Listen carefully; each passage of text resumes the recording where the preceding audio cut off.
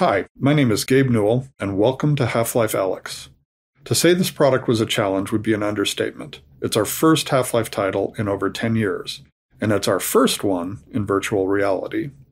In addition to it being a great VR experience that still felt like a Half-Life game, we wanted Half-Life Alyx to serve players who've been waiting to find out what happens after Episode 2, and at the same time, provide an on-ramp to anyone who hasn't played a Half-Life game at all. Ultimately, whether we succeeded in any of that is up to you to decide.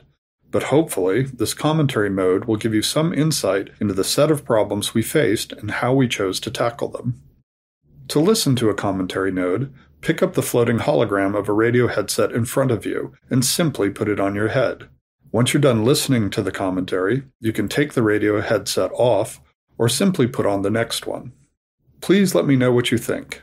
I can be reached at gaben@valvesoftware.com. While I'm unable to reply to all the emails I receive, I do read them all, and they're a critical part of the feedback we use to evaluate our work. Thanks, and have fun. As in the case of any Half-Life game, the first hour of Alyx must convey a lot of information to the player, hopefully in a natural and entertaining way. Players need to know who they are, where they are, what kind of world they're in, who the other important characters and factions are, and so on. At the same time, they need to learn how to actually play the game. How do they move? What can they interact with and how? What should they be trying to do, etc. Figuring out exactly what information we would try to convey in these first two levels, and how it would be conveyed, took us over 2 years of playtesting. It's tempting to try and include everything we think a player should know, but all information has a priority, and the more we include, the more chance there is that a player misses something important because they're distracted or confused by something less important. So over the next 2 levels, we'll use commentary nodes to point out some of the specific places where we grappled with conveying information to the player.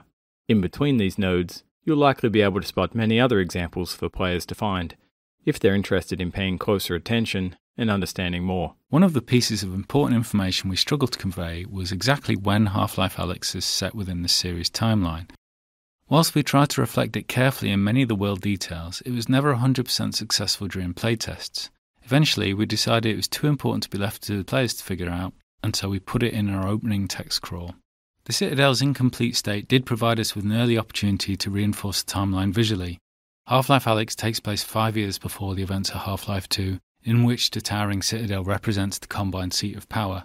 As we see here, however, early Combine infrastructure is a cluttered mess of cables and unusual structures sprawled all over the city, surrounding the Citadel's construction, and served as a useful indicator of the time frame. We went on to reinforce this impression in other places throughout the following level. Combine architecture tends to be abstract in scale and form, so we included some familiar visual cliches of human construction: the large external scaffolds, some distinction of floor levels, rows of small lights, and the tidying of the silhouette into more structured vertical elements, try and strike a balance between capturing the alien nature of the Citadel whilst grounding its construction in enough familiarity to better understand its size and state. Large, sweeping vistas such as this one proved an interesting challenge in virtual reality. Their distance from the viewer means they don't benefit from stereoscopic vision the way that small close-up objects do. Because of this, the small objects on the balcony often draw the attention of the players before they've even noticed the imposing structure in the distance. If we moved the Citadel too close, it felt absurdly huge and difficult to take in. Yet placed alone on the horizon, it felt two-dimensional and flat. We found the solution in filling the space between the viewer and the distant structure with many scale references. The city itself, huge supply cables leading towards the vanishing point, large repeated Combine buildings, heavy pollution fog, careful lighting, and all the animated elements, especially the helicopter whose sound begins in the fade-in.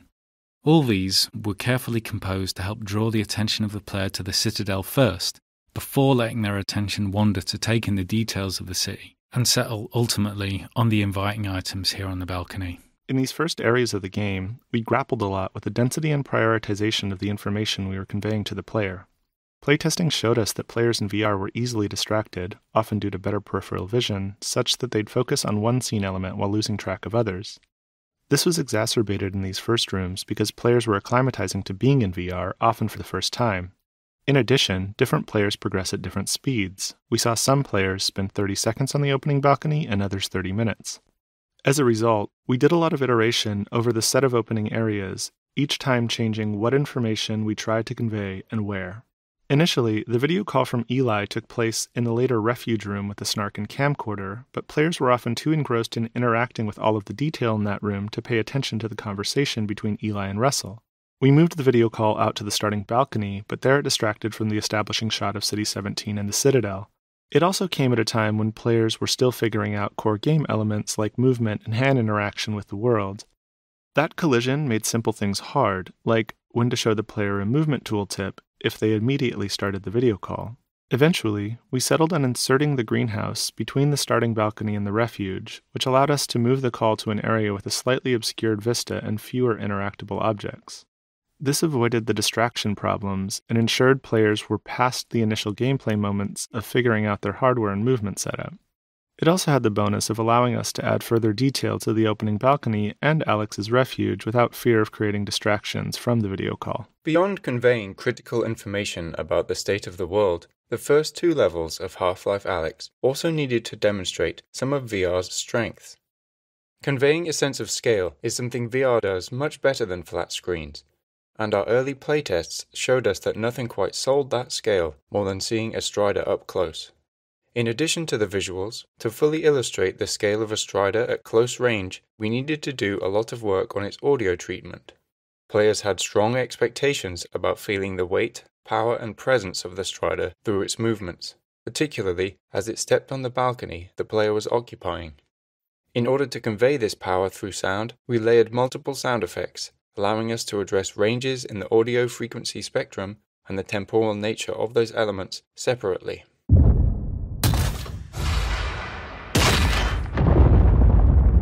We then combined those elements in the Source 2 audio engine to control them as one sound. This room, internally referred to as Alyx's Refuge, was initially the location where the Eli video call took place.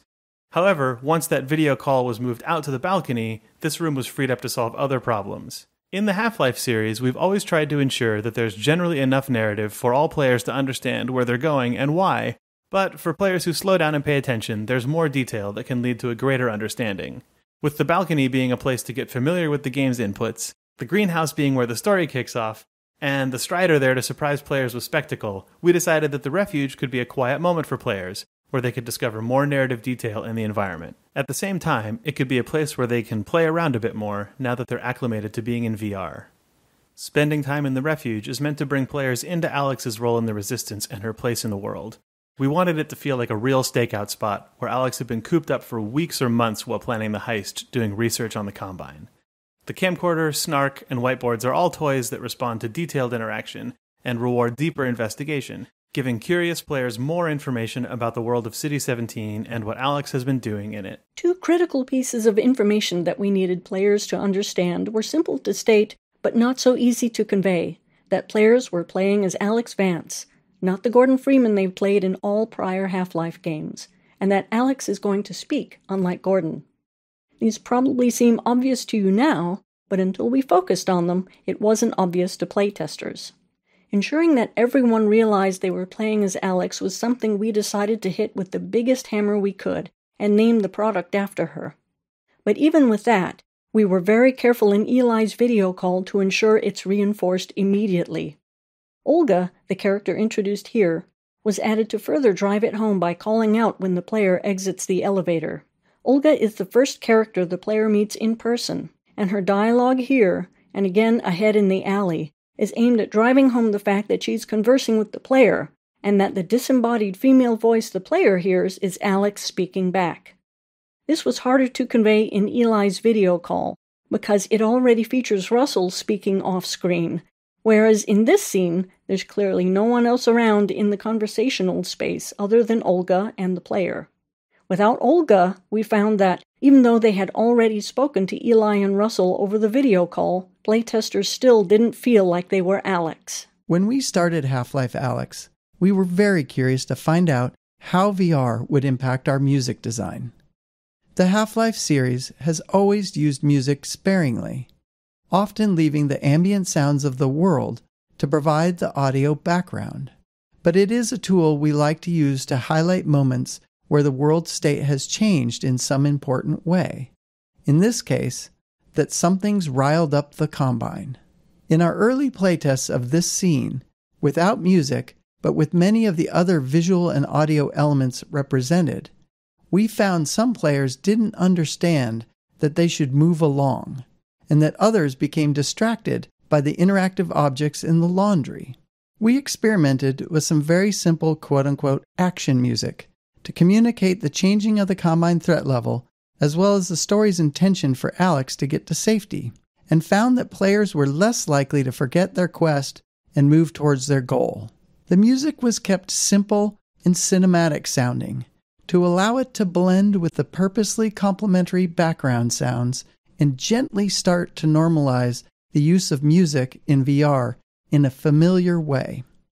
This success encouraged us to use the same technique in scenes with similar requirements later in the game. The remainder of this level is designed to continue informing the player about the world they're in, and to support the increase in the Combine's alertness. We also wanted detail to make the city feel alive, something that becomes much harder later on once the player has a weapon. This was tricky to design due to the challenge we're often faced with, the friction between narrative state and gameplay state.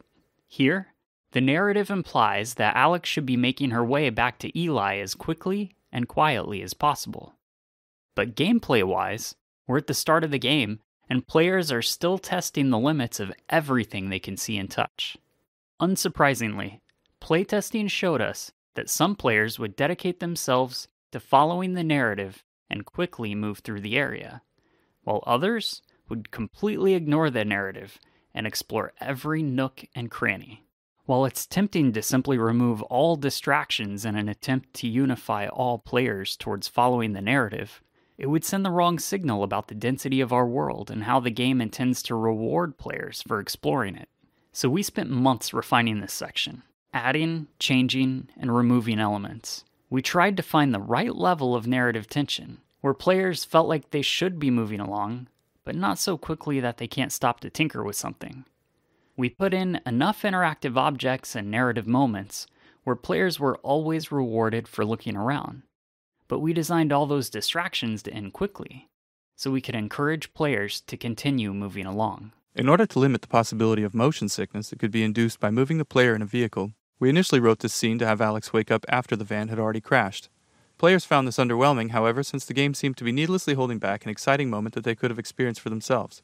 Addressing this meant that we had to tackle the technical problem of moving the player comfortably in a vehicle. In this van, and in the train at the end of the map, you'll notice that the outside world is only visible through small windows. These outside views are necessary to provide motion parallax, but the small window size ensures that the player's field of view is always dominated by the vehicle interior, which is naturally in the player's own frame of reference. This greatly reduces the occurrence of motion sickness. Aside from the parallax of the outside world, we use animated lighting and careful sound design to produce the effect of riding in a vehicle. Where the last map was focused on conveying a lot of information about the world state to the player, this map is where we need to start the player's larger quest. That means the player must leave this map with an understanding of what's happened to Eli, and what they're going to do about it. The player also needs to meet Russell, so they have a face behind all the radio dialogue throughout the game. Finally, we need the player to collect the gravity gloves and the pistol and learn how to use them both.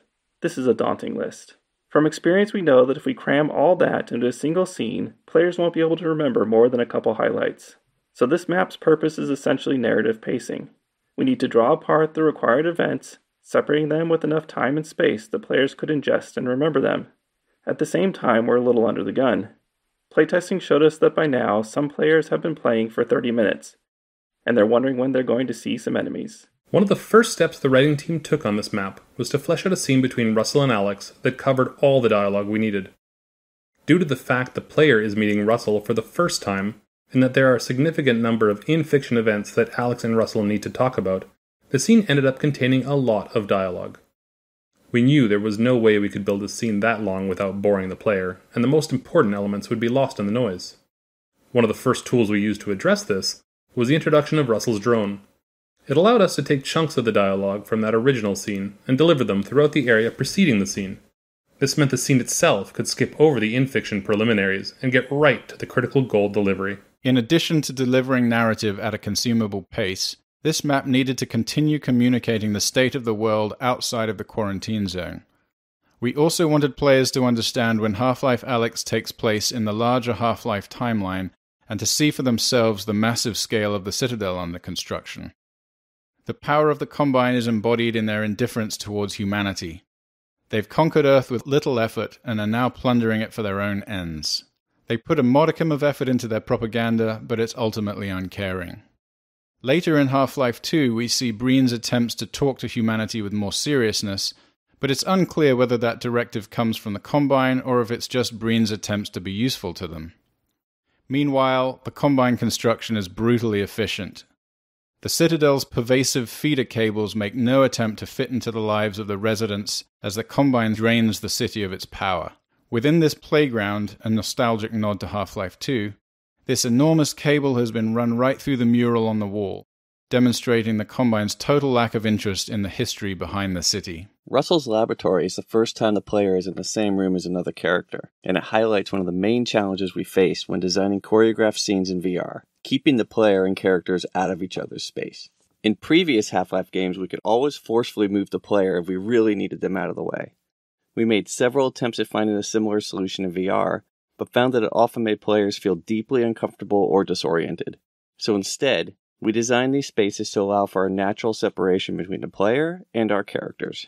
Where natural separators couldn't exist, we had to restrict players from moving into the character's space, removing that limitation as soon as the character had moved out of the way.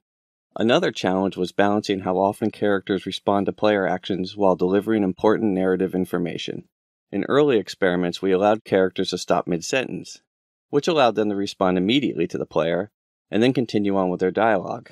While technically straightforward, this was incredibly difficult to execute in animation and dialogue without feeling unnatural. The combination of custom reactions necessary to cover the range of possible player interaction and the resulting return to narrative dialogue quickly multiplied out of control. Eventually, we settled on a solution where we allowed only a minimum of interactions during the important narrative delivery sections, and a wider range of responses to more complex reactions after the scene has completed. In the case of Russell, we layer subtle head facing and natural eye contact on top of his performance while he is talking with Alyx. Then, after the scene, when he is typing at the computer, he will respond to players trying to touch him or objects being thrown around. Right from our earliest experiments in VR, we learned that players expect a high level of audio fidelity, even from minute interactions, particularly when the sounds are meant to correspond to clearly observable visuals. For instance, in one of our prior games, it may have been acceptable to use a generic sequence of computer key sounds when Russell was typing. In VR, however, we know that a player can observe the animations very closely, and even put their head right next to Russell's keyboard if they choose. In this case, players would notice a lack of one-to-one correspondence between the key press animation and sound. For Half-Life Alyx, we authored a set of individual key press sounds to be driven by animation. For example, as Russell's fingers animate to press a key, one of these key press sounds is played, resulting in precise synchronization of the animation and sound. One frustration players may encounter in VR is having to physically bend down or reach out for objects in the virtual world, especially if they have limited real-world space. A common solution for this is to provide a way to bring objects to the player, instead of forcing the player to go to them. We knew this would be an important feature in Half-Life Alyx, with its sprawling levels and players' desire to explore every corner of the world. We didn't want this mechanic to feel too gamey or magical, so we decided to integrate it into the fiction of the game by making it a feature of the gravity gloves, which are a natural precursor to the gravity gun of Half-Life 2.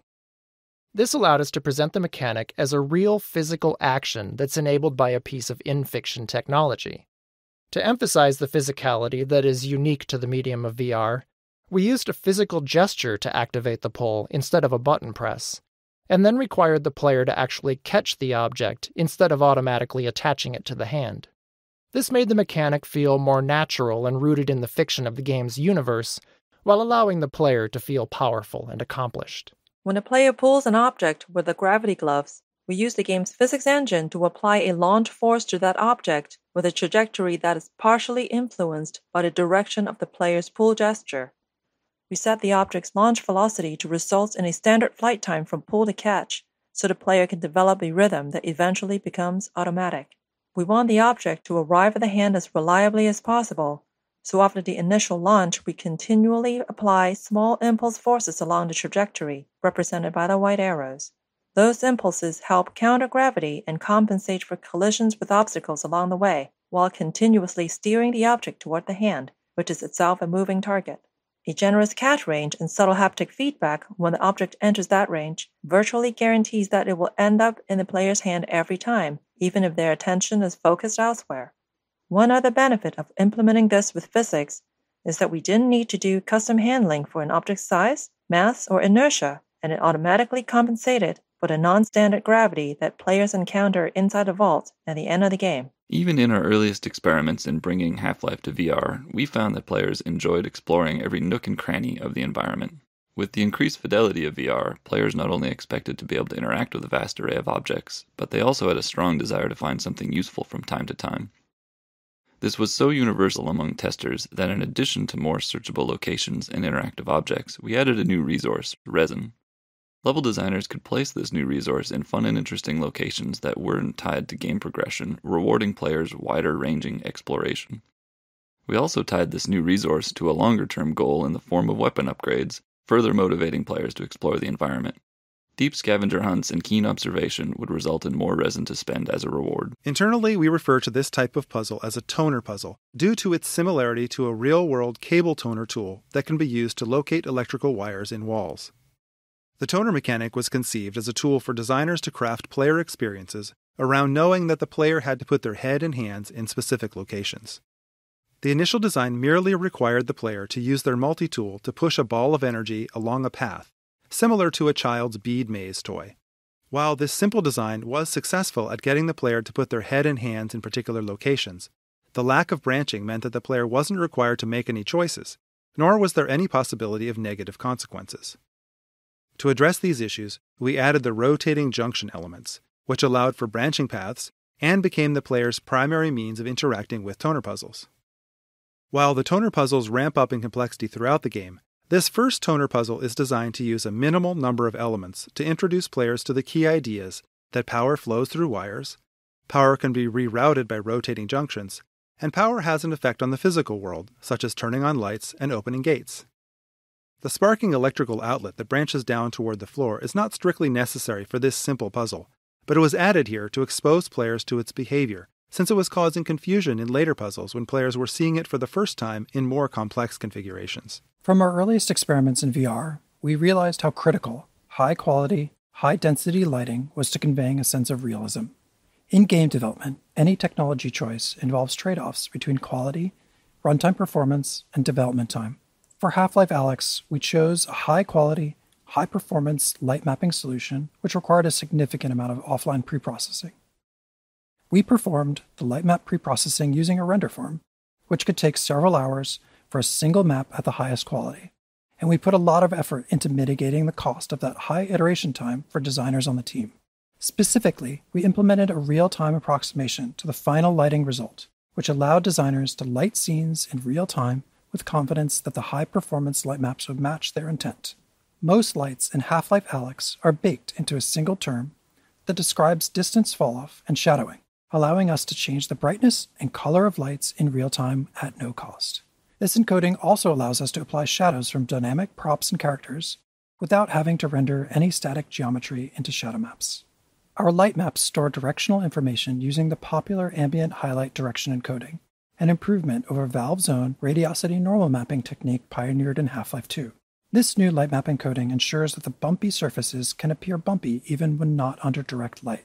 This blinking light source provides a good illustration of this technique, as you can perceive the surface detail even during times the light source is off. Barnacles, while an iconic Half-Life creature, presented some interesting VR-specific challenges. While their tongue is intended to trap hasty or unobservant players, those caught by them often didn't realize what was happening. They would become disoriented or even motion sick as the barnacle lifted them up to be eaten. These unfortunate players almost universally died and failed to learn what was happening even after multiple encounters. To address this issue, we created the tongue as a particle system. This allowed us to both physically simulate it as well as reliably position it for maximum visibility. If a player does get grabbed by a barnacle, the tongue always wraps right in front of their face, no matter which direction they try to look. This makes the tongue almost impossible to miss and visually guides the player's eyes up to the location of the barnacle, so they know where to shoot to free themselves. These fixation visuals that kick in as the player is being lifted not only serve to communicate the damage the player is taking, but they also help to reduce motion sickness by narrowing the player's field of view. These changes, combined with sound effects and other visuals like seeing stars and blacking out, eliminate confusion for players and enabled us to bring this classic enemy into the world of Half-Life Alyx. We got a lot of positive feedback from our initial experiments requiring players to perform a series of physical actions to reload the pistol. Specifically, ejecting the clip, retrieving a new clip from their backpack, inserting the clip into the gun, and chambering around. Players enjoyed learning and improving at this skill. We experimented with using a single button for both ejecting a clip and chambering around, but we found that assigning these operations to two different buttons was more interesting, even though it was more mentally taxing.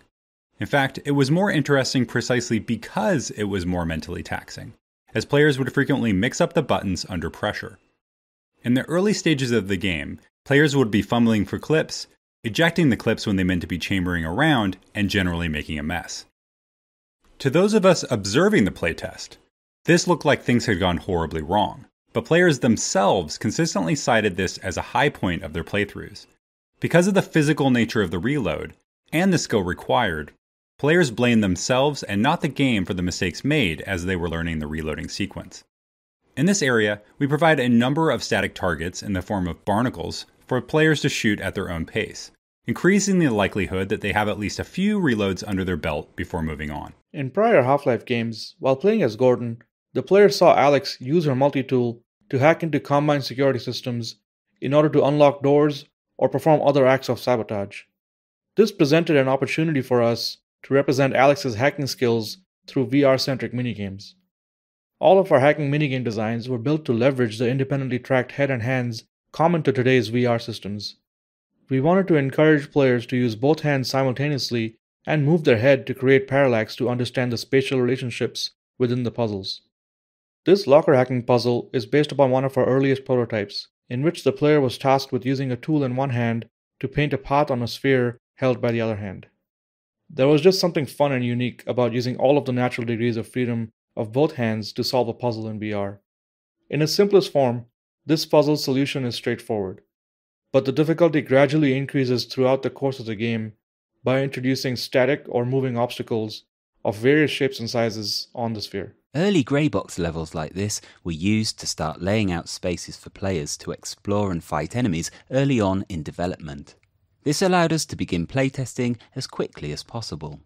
Players would move through these grey box spaces very quickly, pausing only to glance around for something interesting to interact with, grab some ammunition or fight enemies, before immediately moving on to the next space. It was fascinating to see this behaviour change as soon as players encountered levels with more art and lighting. Suddenly, players were spending 5 minutes in a room exploring every corner, and it was not uncommon for a level to have its playtime doubled or tripled after art was added. The pacing change was so dramatic that we had to modify our levels to better account for this new behaviour by adding more things to interact with in each space. After you've explored this area, you can return to the game by removing your headset or proceeding forward to the exit. In our early prototypes, players could heal themselves by grabbing a Half-Life 2 health pack and pressing down on a controller button, which obviously wasn't a very interesting VR interaction. During the development of Half-Life Alyx, the Counter-Strike team added health injectors into CSGO as part of the new Danger Zone game mode they were developing. When we saw this, we felt that an injector would work well as an intuitive healing item in VR as well. Players would press a button to arm the injector as a way of indicating their intent to use it. This prevented unintentional use of the injector and gave us an opportunity to showcase how physical the interaction was going to be via haptics, animation, and sound. Some testers even initially responded with dread over the fact they were going to have to use a needle on themselves and looked away when performing the injection action. We also had to create approximations of the player's arms and body, as playtesters all had their own preferences for where they wanted to apply the injection. We even added the ability to inject into the head, since so many players tried to do it just to see if it would work. We had to ensure that players would become proficient at reloading their pistol during the early levels of the game, or later encounters in the game would be overly difficult. The prior map contained only static targets in the form of barnacles. Players could engage the barnacles at their own pace, but there were enough of them that players would need to reload at least a few times. This first live zombie is locked behind the chain link fence and cannot reach the player until the player opts into the encounter by shooting the lock on the door. The placement of zombies in the upcoming section of the game is designed to require plenty of reloading, to ensure that the player builds up this skill. Virtual reality provides the opportunity to add physicality to gameplay, but this needs to be balanced against player fatigue and accessibility. For example, we experimented with a low ceiling in this area, requiring players to crouch the whole time that they made their way across the tops of these train cars. Playtesters did not enjoy having to crouch for so long, so we raised the ceiling. The breakable glass panels in Half-Life Alyx are yet one more system designed to convince players that they are present in a living, breathing world. The panels detect the position of an incoming impact and procedurally generate new, smaller glass panels in a radial pattern around the impact position. These new panels can then break into smaller panels themselves, and so on. We found that players would often break glass panels accidentally, then spend time testing just how interactive they really were by trying to break them more, eventually realizing that yes, the glass really did shatter at the appropriate location. At one point, we experimented with building special puzzles out of breakable glass, but in the end we found the glass to be more appropriate as a passive interactive element in the world, one that reacts in a satisfying way to a variety of impacts, from zombie melee attacks to incoming gunfire or any other physical interaction in the game. Weapon upgrades are a new feature for the Half-Life franchise, and fictionally this mechanic paired well with Alyx's tinkering nature. We approached this design challenge first by thinking about what sort of upgrades could be meaningful and also provide additional value to players without removing established interactions.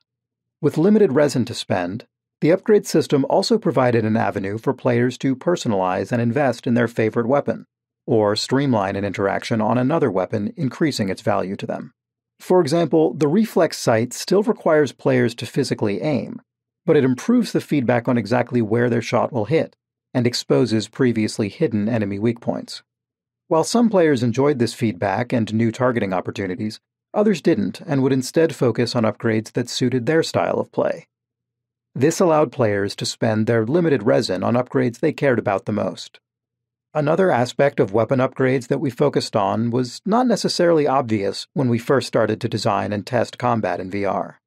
Due to the more physical nature of combat in VR, it can really push on the mental and physical capacity of certain players, as they're required to utilize both their hands and move their head to take in the environment dealing with enemies. While this is a very natural experience, there's also a lot going on at any given point with reloading and combat. As we observed players in some of these more intense combat situations, we started finding opportunities to allow some upgrades to reduce the number of times a physical interaction was required, or reduce the complexity of a particular interaction. The autoloader on the shotgun is a good example. When added to the shotgun, the normally slow, methodical action of feeding shells into the gun is replaced with a far simpler, faster interaction of slapping the shells into the autoloader before they get automatically fed into the gun. This allows players to look around, focus less on the gun while reloading, and take in more of what's going on around them. At the beginning of the Half-Life Alyx project, we had the expectation that players would want to take a break after 30 to 45 minutes, since that's what we were seeing with the lab and other small-scale VR experiences available at the time. Because of this, we designed the pacing of the game's levels around play sessions of that duration. Over the course of development, however, the game itself included more downtime between intense combat encounters, and the comfort of the new crop of HMDs improved significantly. In fact, as the game progressed, we found that players were happy to play for hours on end. At the end of a playtest, players would often remark that this was the longest they had ever played VR in a single session. Until this point in the game, players have only seen headcrabs attached to the heads of zombies. This led playtesters familiar with headcrabs from prior games to anticipate encountering them on their own. We decided to play up this anticipation by foreshadowing the first headcrab encounter with a headcrab that drops out of a vent before disappearing, as well as headcrab sounds in the environment, including a threatening headcrab sound coming from the partially boarded up doorway ahead. There are two layers to the markings on the walls in this area. The square and dot patterns, that are the functional elements of the environmental puzzle, and the mural representing the Vortigaunt's interpretation of the events of the Half-Life saga. For the first few years of development, this area only contained the dot patterns supporting the perspective puzzle, but as we fleshed out the rest of the level, we found that playtesters responded especially positively to the Vortigaunt's wall markings leading up to the hideout. It was at this point that we realized that this area could serve as a canvas for our Vortigaunt's artistic magnum opus. To do this, we organized the dot patterns into a sort of swirling starfield behind the Vortigaunt's art. The imagery itself, which was inspired by petroglyphs and other traditional rock art, portrays many significant events from the Combine invasion, painted hurriedly by the injured Vortigaunt, almost as if he was trying to capture what fleeting memories he still had of the vortessence from which he had been severed. The fact that Vortigaunts have a complicated relationship with time gave us a lot of leeway in terms of drawing this as a strict, linear timeline. For example, you may notice that the Vortigaunt uses contemporary Combine troops as shorthand for Combine invasions from the past, or that the timeline is just generally hazy.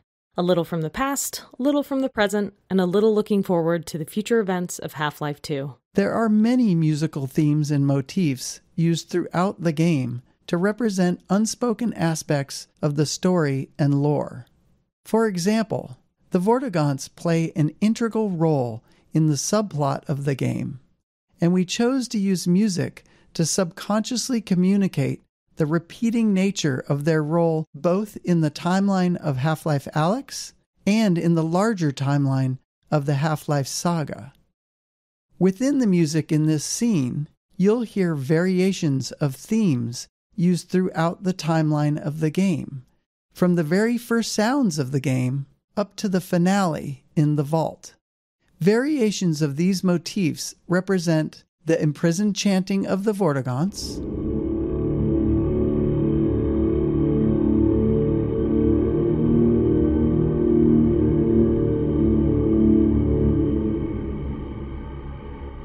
the extraction of their energy to confine the G-Man,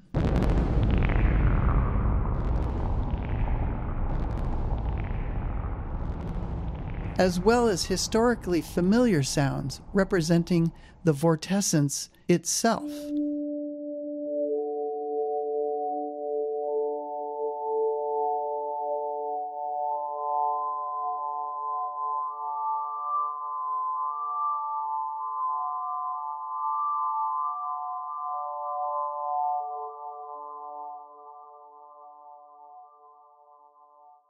During our earliest attempts to raid Alyx, our instinct was to have her react to absolutely everything.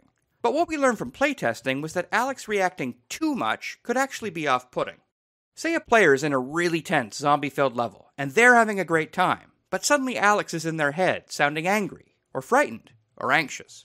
These Alyx reactions were creating a disconnect between how the player was feeling and how the character they were role-playing as was feeling. So we took a lot of those out. The Alyx reactions we left in tended to be the ones that were practically universal. Alyx's reaction here to the surreal entrance to the Vort hideout is a good example, where it was just so different from everything the player had seen up until then, and kind of takes you by surprise. We watched so many playtests where the player would see it and say, "Whoa, that's weird." So we had Alyx say the same thing a second later, almost like an echo. For as long as we've been making choreographed scenes like this one, we've found that there are two types of players. Those who become engrossed with the characters, and those who tinker with everything around them, paying little attention to the scene's action. To make these environments entertaining for the tinkerers, we usually add objects for them to find and play with. Since this scene is split into 2 rooms, we were able to add a large number of interactions to this first room for players to discover after the Vortigaunt has moved to the second room.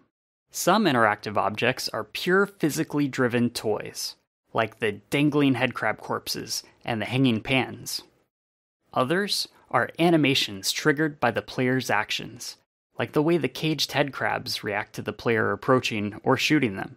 One type of object on the table is a squeezable headcrab heart, which is a remnant from an older version of this scene where the player would revive a wounded Vortigaunt by squeezing nectar from these hearts.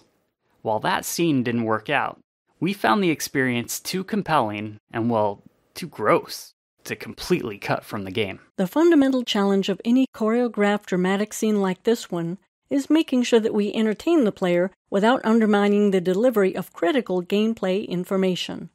In this case, the player needed to leave this scene with the knowledge that the Vortigaunts have been imprisoned and that the player should seek the Northern Star.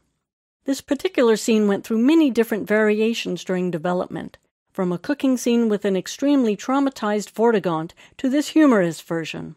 We even experimented with an interaction where the player was required to squeeze the nectar of several headcrab hearts into the Vortigaunt's mouth to revive him. While this was a memorable and novel VR interaction that ensured the player was engaged with the scene, the interactivity on the player's part often resulted in playtesters remembering the actions they took, but not the critical gameplay information. Eventually, we ended up with this more humorous scene, which struck an effective balance between entertainment and goal delivery. Importantly, we also distributed the scene across 2 separate rooms, breaking the information delivery into 2 steps. The first room where the player meets and learns about the state of the Vortigaunt, and the second room where the player is given their new goal. Separating these physically into rooms seemed to help players more reliably retain the critical information delivered in the second room. While this scene did undergo a lot of changes, one story beat remained virtually unchanged from the very first roughed-in version. The moment the Vortigaunt tosses a headcrab carcass down to the player and yells, "Sustenance!"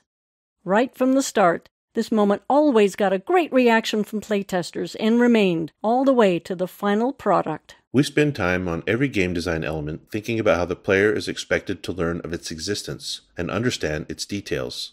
Some design elements are so important that the game experience will break if the player doesn't understand them, while others may just be fun diversions or rewards for exploring the game's systems. Any required element will require work on our part to teach the player. In Half-Life, we try to teach elements in ways that feel as natural as possible, entwined within the core flow of the game so that you don't feel like the game just stopped to teach you something. We don't always succeed, but the attempts usually lead us somewhere interesting. In this case, we need to teach the players about the armored headcrab. The key elements that we want them to understand are that the headcrab is invulnerable on the top, but has a weak spot on its belly. We would also like the player to learn that the headcrab exposes its weak spot right before it jumps, but this isn't required. The player can fall back to shooting the weak spot as the headcrab scrambles around after a leap. Teaching design elements of enemies is always tricky. Players have shown us for years that it's really hard to learn something new while under attack. We've also seen that invulnerability, in particular, is a difficult enemy feature to teach. If players are blasting away at an enemy, they are often not paying close attention to the impact feedback. If the enemy is vulnerable in some areas and not others, players may kill the enemy with a spray of gunfire, not realizing that some of their shots did nothing, while others hit critical weak spots. So when we approached the armored headcrab training, we knew we'd need to do significant work. The first step was to avoid placing the player under duress by containing the enemies inside this wire fence. Next, we placed headcrabs at eye level facing the player, exposing their bright, pulsing weak spot. If the player shoots one immediately, they are rewarded with a unique death effect where the headcrab explodes into chunks. This effect is designed to show the player that they did something special to kill this headcrab, as opposed to how they've been killing headcrabs up until now. There are a couple of other pieces in the setup here that are important. A second headcrab is placed right behind the lock the player must shoot to enter the cage, encouraging the player to notice the weak spot and try shooting it. 2 more headcrabs are loose in the cage, scripted to repeatedly attack invisible points on the wire fence. This ensures they are constantly demonstrating the way they expose their weak points before they leap, and this allows players to practice hitting the weak spot from behind the safety of the fence. With any section of natural entwined training, we've observed that there's rarely any one thing that succeeds in teaching all players, nor do 100% of players leave with the perfect understanding we'd like. If player understanding is absolutely critical, we have to build a more bulletproof gate that ensures the player demonstrates understanding before moving onwards. In fact, we do just that when the player acquires the shotgun in the next area. In the case of the armoured headcrab, however, playtesting showed that we could afford to let a few players through with less than perfect understanding.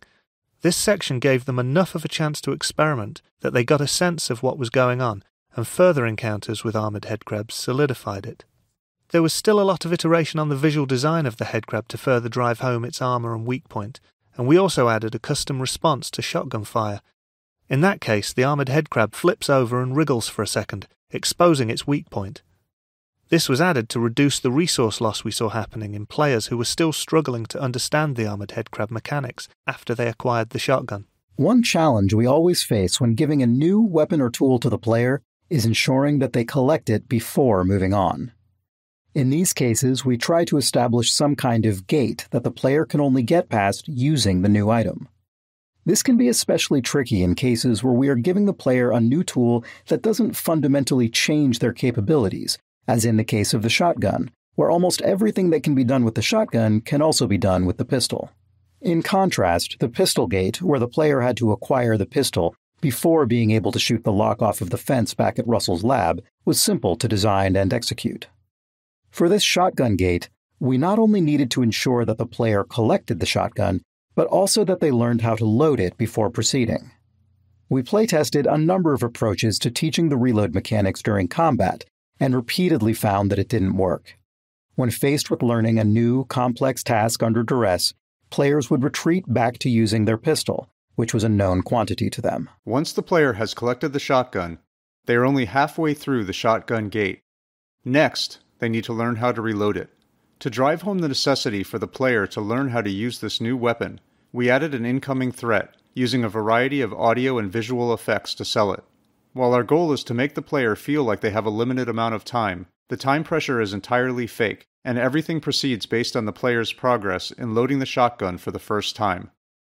Once the shotgun has been loaded, a short timer starts, after which zombies burst through the walls. If the player happens to look at the walls before that timer is up, we abort the timer and introduce the zombies. The combination of a timer and a look trigger is a common trick used in places where we'd like the player to see a neat visual moment, but we can't wait forever or the game simply won't progress. The breaking of the walls by the zombies is the final step in opening the shotgun gate. Having new enemies open the way forward when they enter the player's space is a fairly tried and true method, but it's never one we're particularly happy with. It's always a bit too convenient and lacks agency on the player's part. But in a setup like this, which contains a novel puzzle, a new weapon, and its associated mechanics, plus an ambush, we're already dealing with a lot of design complexity packed into a small space, and further additions would complicate the scenario even further. The visual design of the shotgun included a number of challenges. Shotguns in games are generally powerful, and we communicate that power with bulk. As a result, they're big and held in two hands. But our experiments with two-handed VR weaponry didn't reach a level we were satisfied with. When holding a two-handed object in real life, the object itself provides a physical connection between the two hands, and that constraint allows players to stop thinking about it consciously, in addition to providing physical feedback. In VR, without that connection or feedback, we found that players had to keep maintaining their own internal sense of how they were holding their two-handed weapon, or they dripped their hands into positions that were hard for us to reconcile. As a result, our two-handed weapons required players to play along more than we liked. Since one of our core goals with Half-Life Alyx was to allow players to fully immerse themselves by ceasing to think about what they were doing in real life, we decided to focus on single-handed weapons, including the shotgun. Our initial instinct with the shotgun design was to use a regular real-world shotgun, but modified, with a sawn-off stock and barrel so it would seem less cumbersome when held with one hand. This approach always resulted in the handle being at the rear of the weapon, and we ran into the problem where the weapon always felt front-heavy. But obviously, the VR controller in your hand wouldn't reflect that, leading to a disconnect between what you were feeling and what you were seeing. Placing the handle more centrally and underneath the weapon helped avoid this disconnect. This implied centre of mass wasn't really maintained well as the weapon accrued upgrades throughout the game, but the first impression was the most critical. Since we were going with an odd form, we were keen to use common shotgun visual elements wherever we could to help with player recognition and to ground the design in some reality. One element we borrowed was a common shotgun tube magazine that stores shells horizontally in line with the barrel, and we were just able to fit the gameplay requirement of 6 shells without the overall length becoming unwieldy. You can see the effort we had to go for further shell capacity in the design of our autoloader upgrade. Our first reloading mechanic was based on the realistic insertion of 1 shell at a time. Playtesters found this to be overly tedious, although we did receive some positive comments that it made them feel like an action movie star. The simple addition of allowing the players to insert 2 shells at a time solved this issue, allowing us to keep the good part of the design whilst losing the bad. We were keen to reinforce the whole action movie star thing, and experimented with some big gesture the player could do to finalise reloading. The inclusion of a pop-up mechanism allowed us to add an additional step to the reload that further separated it from our other weapons, yet had a satisfying flick of the wrist to complete the action. As with the shotgun and the pistol, we needed a gate for the flashlight to ensure the player couldn't proceed without it. We tried a number of designs around the moment where the player collected the flashlight, but they all ended up being about the player picking up an object, and not specific to that object being a flashlight. Given that the flashlight's primary function is to provide light, we felt the gate needed to be an area of darkness. We also really wanted the player to be excited to get the flashlight, and that meant they had to experience darkness before collecting the flashlight. This turned out to be an interesting challenge, because we already had many poorly lit areas prior to this, and now we needed an area that was so dark that players would correctly interpret it as a gate. Our initial implementation was simply to ensure there were no lights within the hallway. Unfortunately, playtesting immediately showed that wasn't enough. Some VR headsets have extremely low black levels, and on those headsets, enough light bounced in from this lit area to enable players to move forward. In addition, our low ground fog provided just enough contrast in the dark hallway for players to make out the scene and stumble through it. Even once we removed fog and bounce light in this area, we saw yet other ways that players tried to move forward. Some players would fire their pistol repeatedly, using the muzzle flash as a strobing light source. Others would use the teleport targeting UI to probe the room, because at that point in the project, it had a small light source attached to it. In the end, we disabled muzzle flashes inside the hallway, and the teleport UI lost its light. The final step was the addition of some dialogue from Alyx, commenting on the darkness and her need for a light source. This was aimed at solving a perceptual problem. Up until now, our game has taught players that their goal is to continue moving forward. And any time that forward progress is blocked, it's because there's something in the local area that needs solving. Given that structure, it's entirely rational for players to do everything they can to find some way to see in the darkness ahead. Alyx's dialogue is aimed at telling the player that the game has recognized their attempts to move forward here. But the solution lies elsewhere. Subsequent playtesting showed us that this dialogue, coupled with the brightly lit area containing zombies off to the right, helped tug players past the darkness entrance and on towards the flashlight. Like hacking and environmental puzzles, toner puzzles like this one are often used to relieve tension from combat and engage the player's mind in a refreshing way. This puzzle introduces a new junction type, which has 2 inputs and 2 outputs, as well as branching circuits.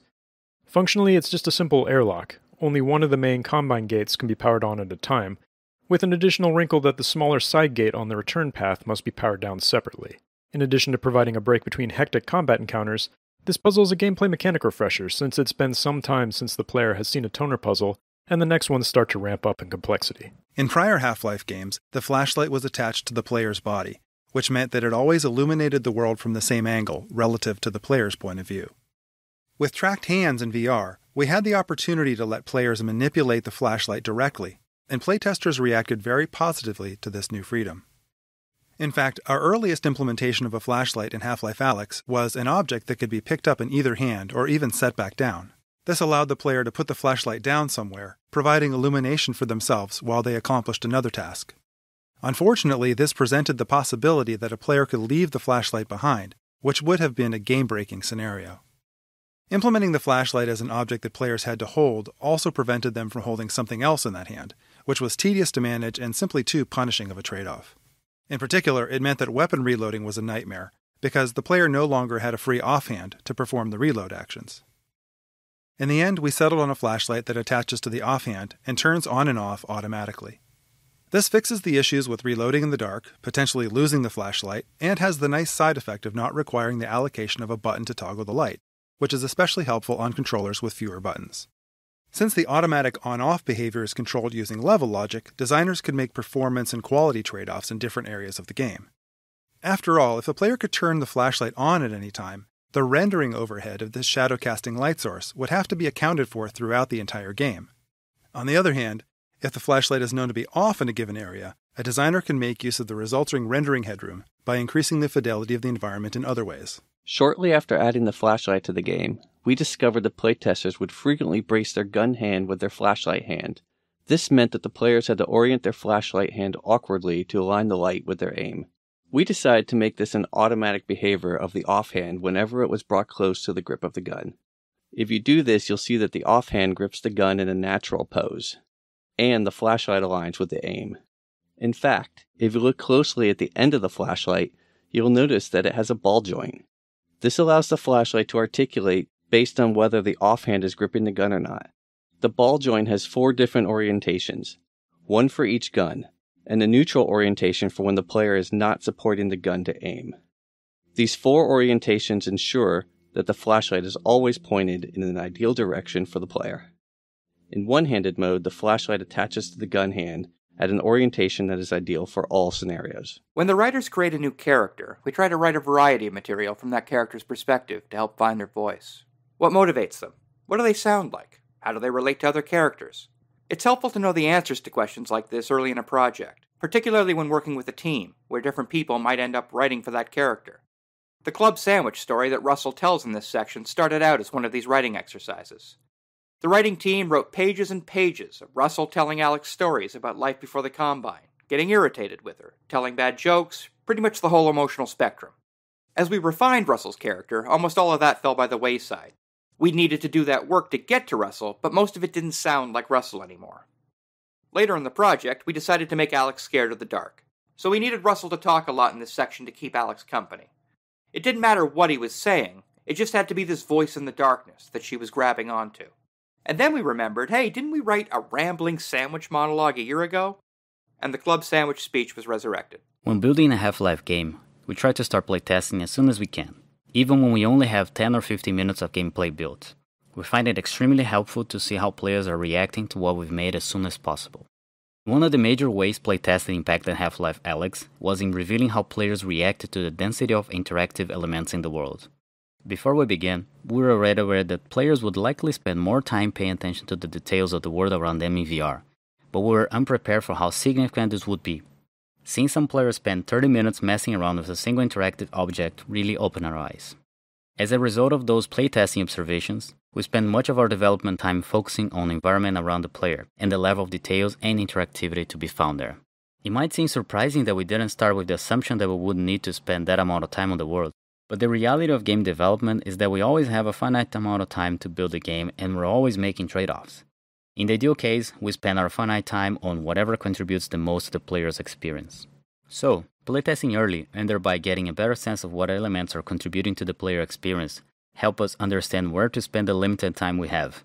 In this case, those early playtests told us to significantly increase the amount we should budget for creating the world details and interactivity.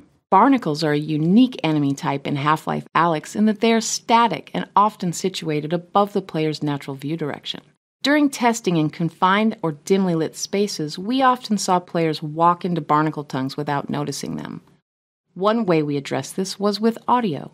In particular, we made idle barnacles emit subtle breathing, croaking, and grumbling sounds like the following.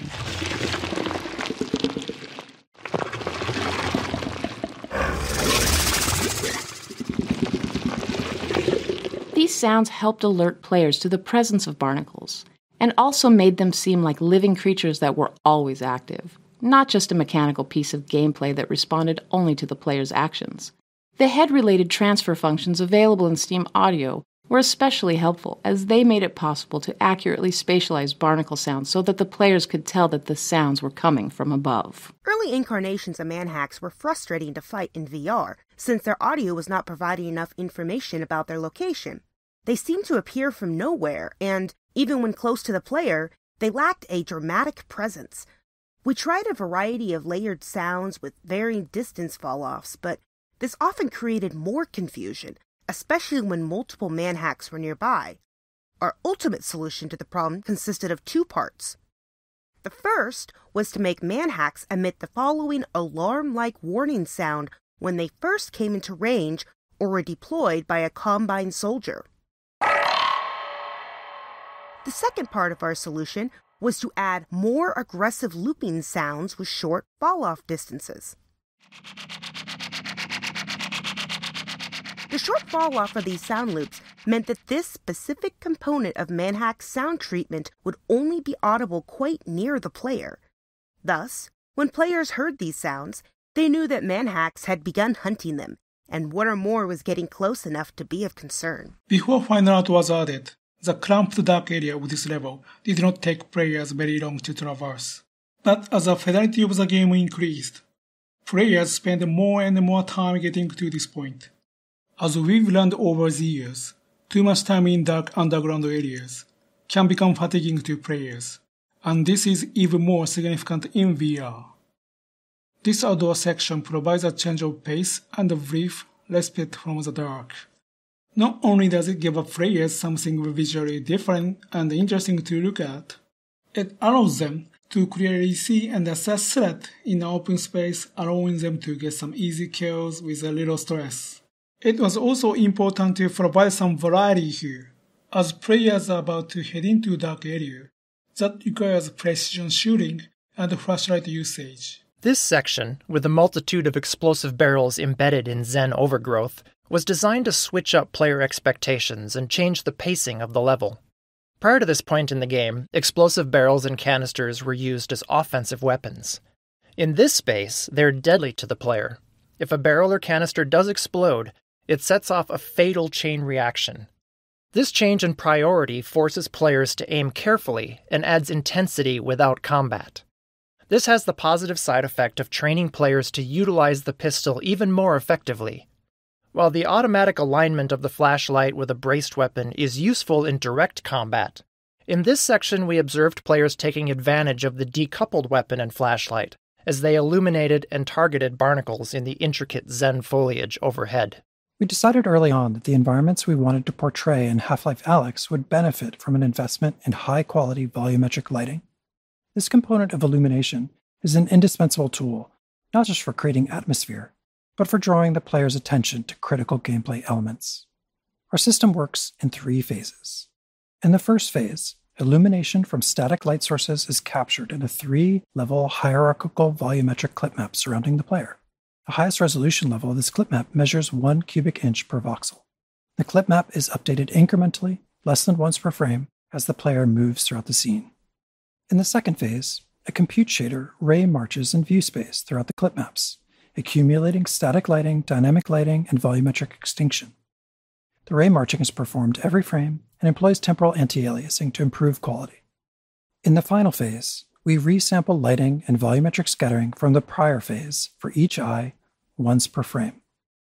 The result is a texture that describes, for any given view space depth, volumetric scattering and extinction, which we apply during forward rendering. We always introduce new enemies at a distance, and never while the player is under duress. Here, the player is able to observe the Combine soldiers killing some wandering zombies, giving the player an idea of how powerful the soldiers are, and how they might operate in combat. We located the Combine far enough away that it was plausible that they would not notice the player, but close enough that the player could choose to engage, but remain relatively safe from return fire. The first encounter with a Combine soldier caused a number of issues in playtesting. The biggest one was that players were often surprised when the soldiers started shooting at them. Some players who were new to the Half-Life series had no idea who these soldiers were. But it's also been hours of game time since players saw another human, and we found that many players weren't willing to immediately start shooting. Some players also wonder why Alyx moved so quickly to killing other humans. This area was designed to demonstrate that Combine soldiers are hostile and will attack on sight, giving the player a reason to want to shoot back. It starts with the dialogue preceding the encounter, where the player overhears the Combine discussing the problem of scavengers in the quarantine zone. Then, when the player finally achieves visual contact with their first Combine soldier, they witness that soldier in the process of executing a civilian scavenger. Squad's soldier AI has been a mainstay of the Half-Life series, so we were excited to see how their design would be impacted by the move to VR. Our early playtesting against a Half-Life 2 Combine soldier AI in VR immediately made a number of things clear. First, players did not like to be shot at, and often had a visceral negative response. The soldiers frequently ran at players at full speed, firing all the while, and we discovered that the speed of Half-Life 2 combat was simply too overwhelming in VR. Also, players took longer to do everything in VR, especially the core action of spotting and aiming their weapon at an enemy while staying in cover. As a result, the soldiers tended to live much longer in VR than they did in Half-Life 2. It was clear from these early playtests that the most common reaction among players was to immediately seek cover from enemy fire. So we started experimenting with changes to the soldier AI, aimed at building a combat experience around players' tendency to seek cover. Early experiments were focused on keeping Combine soldiers at a comfortable distance from the player, while keeping them moving around enough to not have combat become too static. To create lulls in firing for players to peek out from cover, we prevented soldiers from shooting while on the run in most cases. To keep players from remaining stationary, we created a concept of flushing, where squads will attempt to flush the player out of cover, and we gave each class of soldier a different method of flushing out the player. But even in these early tests, it was also clear that players weren't capable of fighting soldiers until they'd gotten skilled in a number of basic combat actions, like reloading their gun without having to focus all their attention on it. So we were careful to slowly introduce the various types of soldiers, and even individual features within the soldier classes. For example, these early fights against Combine soldiers only feature the basic grunts, and these particular grunts don't carry grenades. This means they don't actually have the capability to flush a player out of cover. We found it was important in these first fights to give players all the time they need to learn to use cover effectively, before we start introducing enemies that could try and flush them out. At this point in the game, we knew we needed a big set piece, a non-combat moment to reward players for fighting their way through the dark, scary tunnels. Not only that, but the pace of the story was leading up to its most important moment thus far, the rescue of Eli Vance. Crashing the Combine prison train that was transporting Eli felt like the exact right thing to accomplish these goals, and it gave us the opportunity to create some VR spectacle. We wanted to achieve the cinematic chaos of causing a train wreck, while giving the players an active role in the event. Our first attempts to design the scenario were a challenge. It turned out that directing the players' attention wasn't as simple as ensuring they were in the right position through gameplay. In our initial tests, players frequently failed to see some or all of the spectacular train wreck. The crash was one of the first destruction sequences we put into the game, so we had a lot to learn about player behavior in VR and how to direct the player naturally to immerse them in the chaos.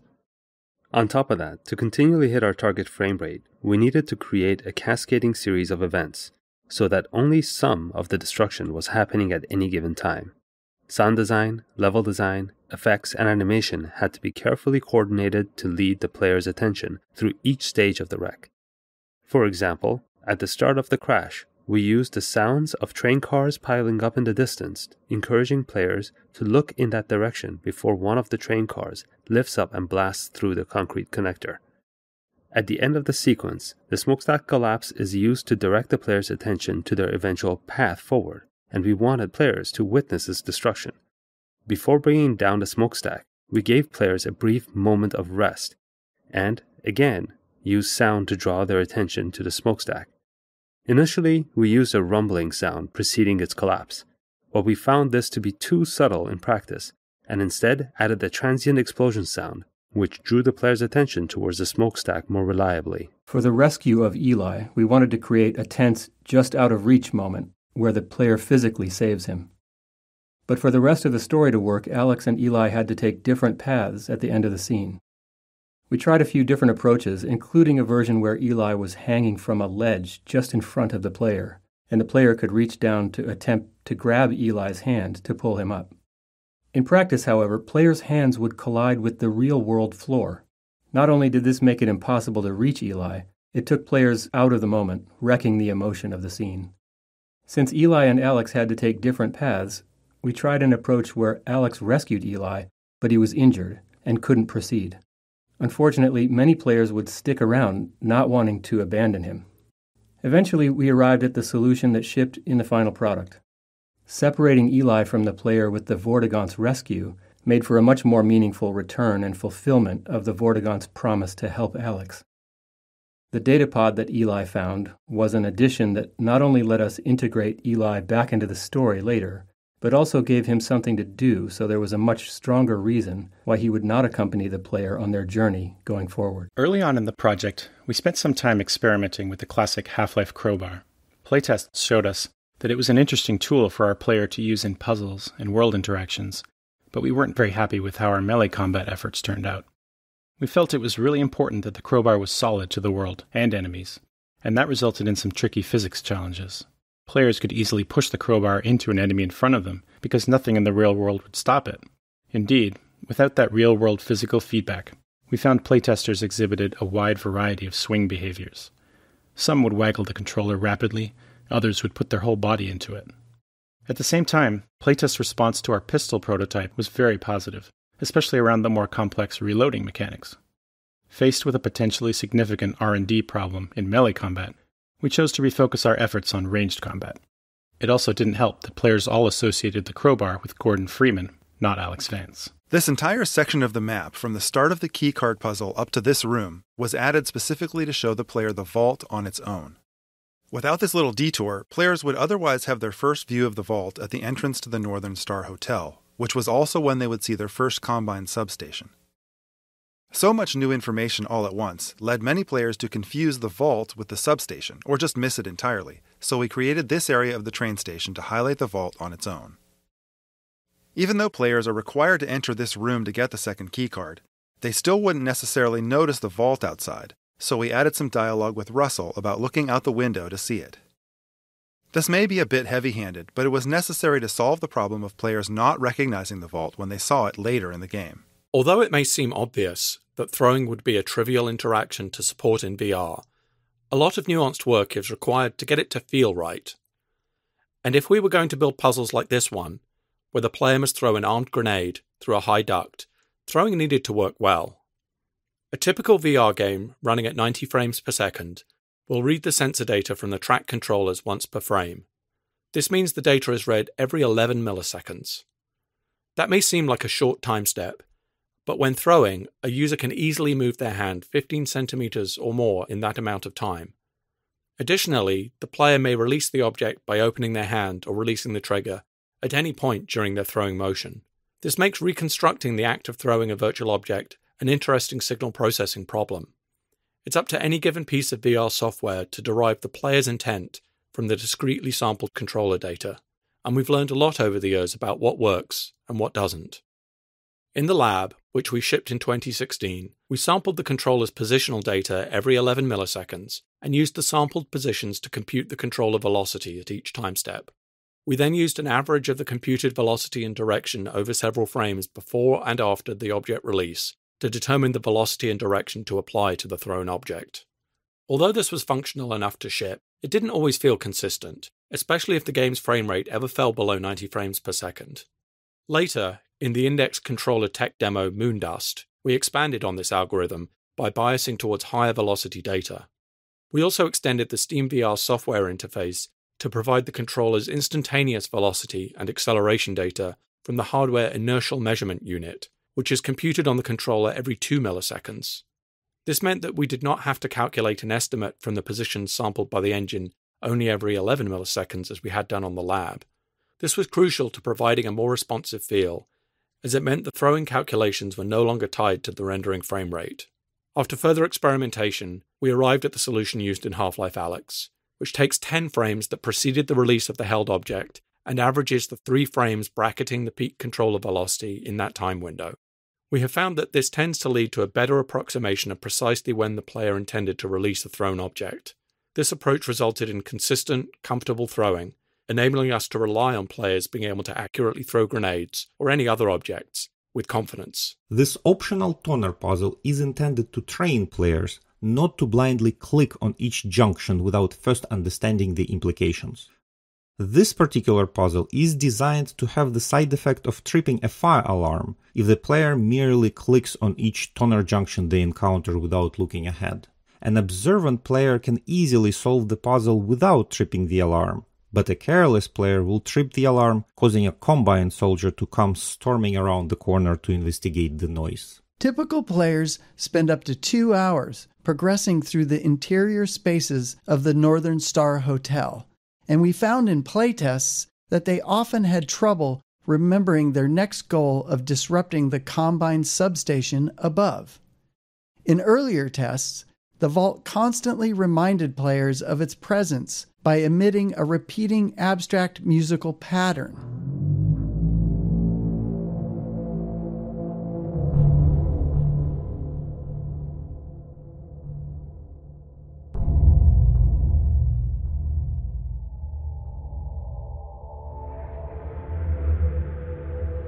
This pattern works so well at drawing and keeping the player's attention that we expanded and fictionalized it as a semi-musical sound design pattern, which we changed to emit from the Combine substation, representing it collecting and transmitting Vortigaunt energy to the vault.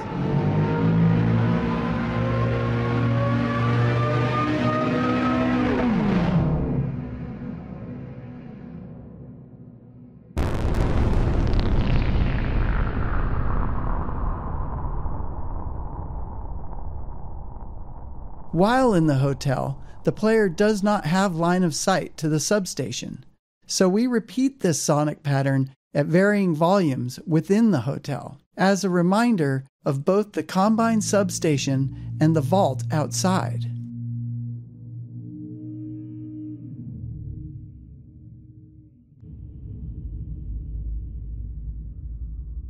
In fact, if you look closely at the Zen foliage when you are in the hotel, you will notice that it reacts visibly to the overspill of Vortigaunt energy as it flows from the substation. Given the large number of bottles throughout the game, and the fact that they feature so significantly in the distillery gameplay, we decided to make interacting with them as interesting as possible using a procedural liquid effect. Each bottle is assigned a random fill level, and values for the amount of liquid agitation and foaming are calculated based on the bottle's movement. This is stored in the object's tint colour, which is otherwise unused. The shader calculates the liquid level based on the bottle's orientation in-game. Since the amount of liquid visible in a bottle as a proportion of its height is different when oriented upright, sideways or upside down, different values are used for each in order to preserve the apparent volume of liquid inside. The liquid's surface is then displaced by a number of sine waves, modulated with the agitation value to create rippling waves. The areas determined to contain liquid, as opposed to air, take on the colour and refraction index values of that liquid.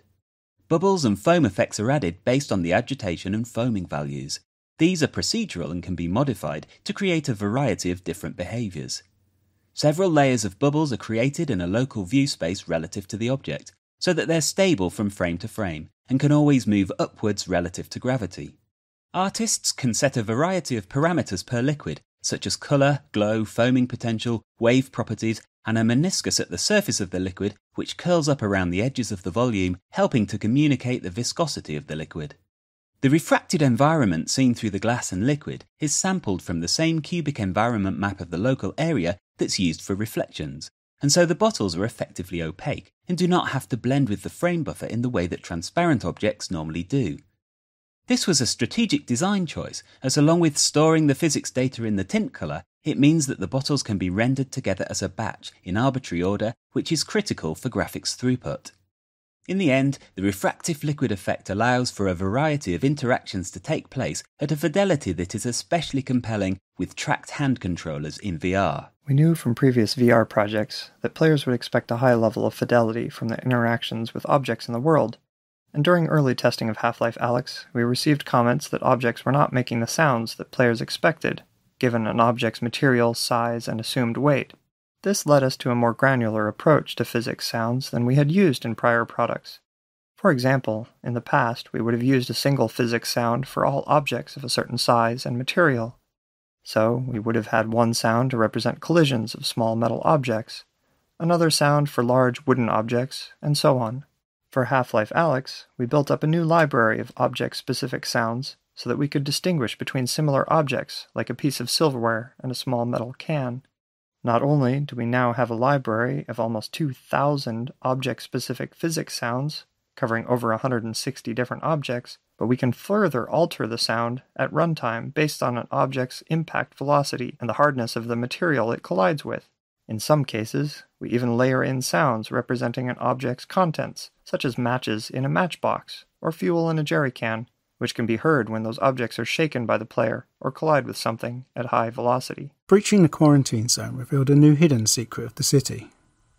Alien plant life from Zen has taken root on Earth and has been thriving in the shadows of City 17. On the development team, the Northern Star Hotel was referred to as Hotel Zen before it had a proper name in the story, as it was the first location we used to explore what Zen foliage could look like and how it might consume any given environment.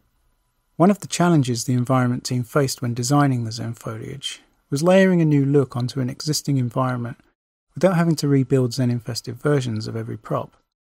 We relied heavily on texture blending and kit bashing of Zen foliage shapes to handle most of the big environmental changes when Zenifying a scene. We also added some new features to our level editor, Hammer, which allowed for more creative manipulation of assets to reduce repetition. For example, we could pose certain types of meshes such as the Zen tentacles. These could be placed, scaled, stretched and manipulated to snake through an environment, giving a handcrafted look without every asset having to be built for a specific location. These elements were editable in Hammer so they could be adjusted at any time, but were baked into static meshes when the map was compiled to improve their runtime performance. The Zen flora in this area animate in response to the Vortigaunt energy pulsing from the Combine substation outside. Since the substation itself is not visible from inside the hotel, it was important that we continue to remind players of its presence using audio and visual cues, and the Zen flora provided a perfect opportunity to do this. The shaders used on the Zen flora help illustrate the plant's response to the energy pulses in a few different ways. For example, the villi and cilia elongate and vibrate, while many of the other plants pulsate or glow. The intensity and timing of these effects are driven directly by the sound system, meaning that the audio and visual reinforcement of the Combine substation pulses are always in sync. The Reviver, one of the new enemy types introduced in Half-Life Alyx, arose from our observation that playtesters enjoyed searching their environment in VR much more than they had in traditional games. In addition to rewarding that desire to search with ammunition and resin, we experimented with how it could be part of fighting an enemy. We began prototyping with a fast headcrab variant we called the Runner, modifying its behavior to run away and hide from the player after it attacked. We found players really enjoyed looking for a small, hidden enemy they knew was somewhere within a dense environment. They also liked shooting at a fast-moving enemy that was able to run under and behind everyday objects like tables and chairs. Lastly, players talked about liking the way they got to be the aggressor in combat for once, since everywhere else in the game they felt like they were always on the defensive. While feedback was overall very positive, there was one specific problem: how to encourage players to search for the Runner. After a few Runner encounters, we found players would start to realize they didn't have to look for the Runner at all, they could simply wait for it to run away and then leave the room.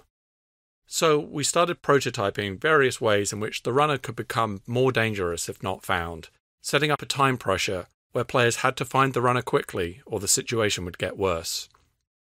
After some experimentation, we landed on the prototype where the Runner could revive a fallen zombie and become a new kind of foe, one that was more dangerous than a Runner or zombie. After this change, the Runner was renamed internally to the Reviver, and we began assembling the various encounters around it. It took a lot of playtesting to balance out all the various elements of the Reviver fights, because they involved multiple separate stages: combat versus the Reviver, searching for a hidden Reviver, and combat versus a revived zombie. In the end, we still didn't feel like we'd created enough of a foolproof reason for players to need to search for hidden Revivers, so we turned the Reviver's heart into a key, requiring players to collect it. An enemy's animation can elicit a powerful emotional response from players, especially in VR. While developing the Reviver, we learned that sometimes a character performance can have unintended consequences. In our initial Reviver prototypes, we simply used a blue-tinted headcrab model with rudimentary electrical effects. The prototype was successful enough in playtesting that we decided to invest in a new, purpose-built model for the Reviver, with electrical skin and improved effects. Players identified the new Reviver successfully in the game, but we ran into a new problem. Players didn't want to fight it anymore. While the blue headcrab was easily identified as something dangerous, the new model was something that players had to evaluate from scratch, and they didn't necessarily see it as threatening. In fact, the animations authored for the new Reviver model were interpreted by many players as friendly or even cute. Players would often approach the creature to try to pet it, or worse, refuse to kill it to retrieve the required puzzle piece, blocking their progression in the game. If they did then realize that they were going to have to kill the cute creature to proceed, they felt horrible having to go through with it. To fix this, we reauthored most of the Reviver's animations, making it significantly more unsettling and menacing. We also made the Reviver more aggressive by adding a jump attack if the player got too close. With these changes to animation and behavior, players once again were fighting the Reviver as intended, and they no longer wanted to take it home as a pet. This is the room featured in the very first shot of the Half-Life Alyx announcement trailer. It's not an obvious choice for that use. The room is dark, not particularly colorful, and it's a pretty pedestrian corridor. Cleaning supplies and laundry baskets are not in themselves attention grabbers. But we chose this scenario because it very effectively demonstrates the excitement and tension that we thought was typical of the game. All game trailers require careful design. Conveying a game's core experience in just a few moments is tricky, even at the best of times. But we believe the Half-Life Alyx trailer had to work harder than most to meet a particularly difficult and uncommon set of challenges. We had kept the existence of the game under wraps, so shipping the trailer was going to be the first time in 13 years that Valve had shown any work on Half-Life. On top of that, the trailer had to quickly communicate that Valve had chosen to make the next installment of Half-Life a VR game. And although we were very confident in the decision to make a VR game and in the quality of what we had built, we still worried that revealing those decisions to the world might cause even our most loyal fans to make their own decision, that we had truly lost our minds. Those of us working on the trailer knew it had to make people so excited that they could put those worries aside. The trailer also had to clearly convey that the game was not Half-Life 3, meaning that it did not take place after the events of Episode 2. Half-Life Alyx was instead a prequel of sorts, occurring between the events of Half-Life and Half-Life 2. In addition, the trailer had to show depth, variety, familiar characters, and enough novelty and surprise to get across to the viewer that this was really and truly a full-fledged installment in the Half-Life series, not a small VR experiment or a spin-off. This was a tall order, but the entire game team rallied around the effort because everyone understood the value of the work. We're just as proud of the result we achieved in the trailer as we are of any other part of Half-Life Alyx. Half-Life Alyx supports 3 types of player movement: continuous movement, shift teleport, and blink teleport. Early on, one of the properties of blink teleport, and to a lesser degree shift teleport, was that players would often refer to the actual mechanic of teleporting when describing their movement through the environment. I teleported to the desk, or I teleported into cover, was often how players would describe their actions, and it served as an unconscious reminder that they were interacting with a game in a specific way. To address this, we made a couple of key changes early on that significantly altered the way players recounted their movement, and as a result, pulled them further into a more convincing virtual reality. One of these changes was the visual indicator that represented the teleport destination. We swapped the abstract cylindrical indicator used in the lab for a pair of holographic feet. The feet helped provide a sense of physical presence and indicated the direction the player would face upon finishing a teleport. We also added animated feet between the player's current location and the teleport target. These feet illustrated the path the player would traverse, further helping provide a fiction for their movement through the environment. Along with the visual interface changes, we also added audio of footsteps and body movements that would play after a teleport to effectively summarize the player's movement through the space. This isn't something everyone necessarily notices at first, but it is quite obvious when it's missing or incorrect. The footstep audio transformed how players described their movement through the world, and players would often refer back to movement in the environment as walking or running, as opposed to referring to game terminology. Compared to our traditional first-person experiences, in VR we found it was sometimes all too easy to create an intense atmosphere. This can be to the game's advantage, but it can also be detrimental in cases where our focus is on training players in some new mechanic.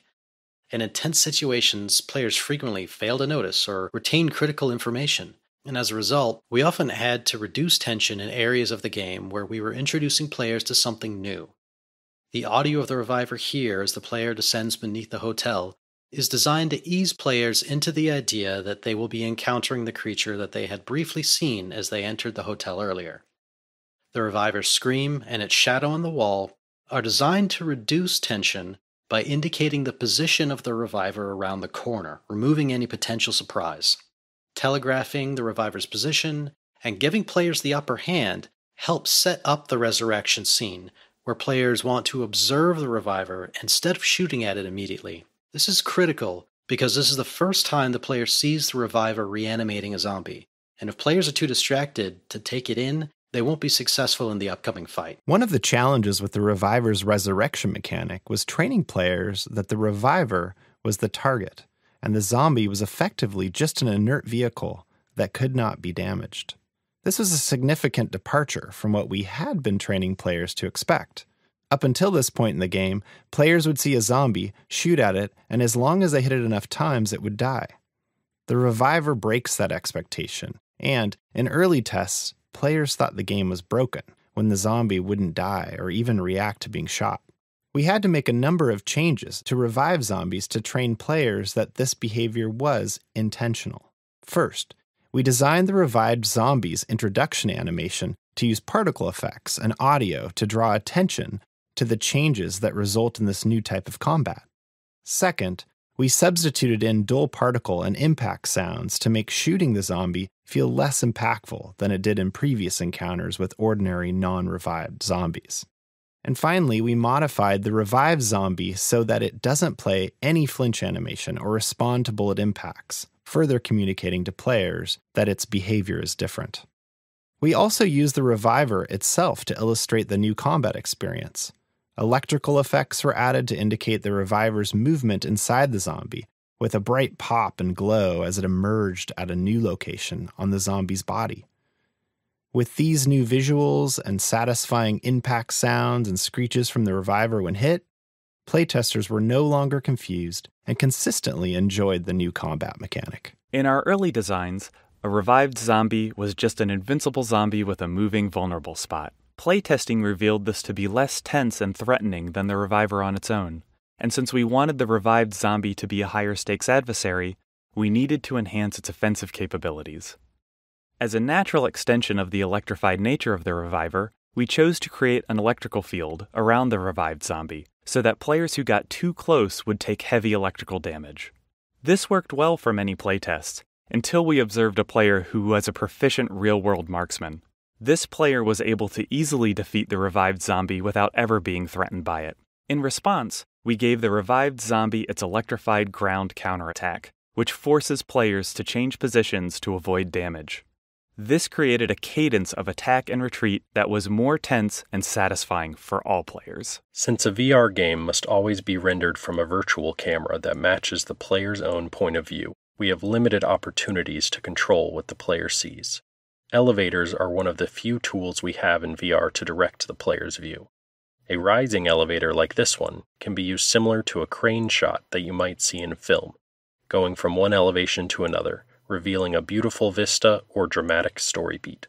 In VR, elevator rides can be challenging to make comfortable, as the motion of the virtual elevator is inconsistent with the player's own vestibular system.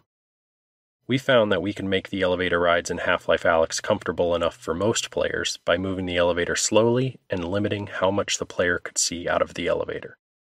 This particular elevator was initially far more open, but we gradually introduced more and more visual obstruction to the design so that the player always had some significant portion of the elevator in their field of view.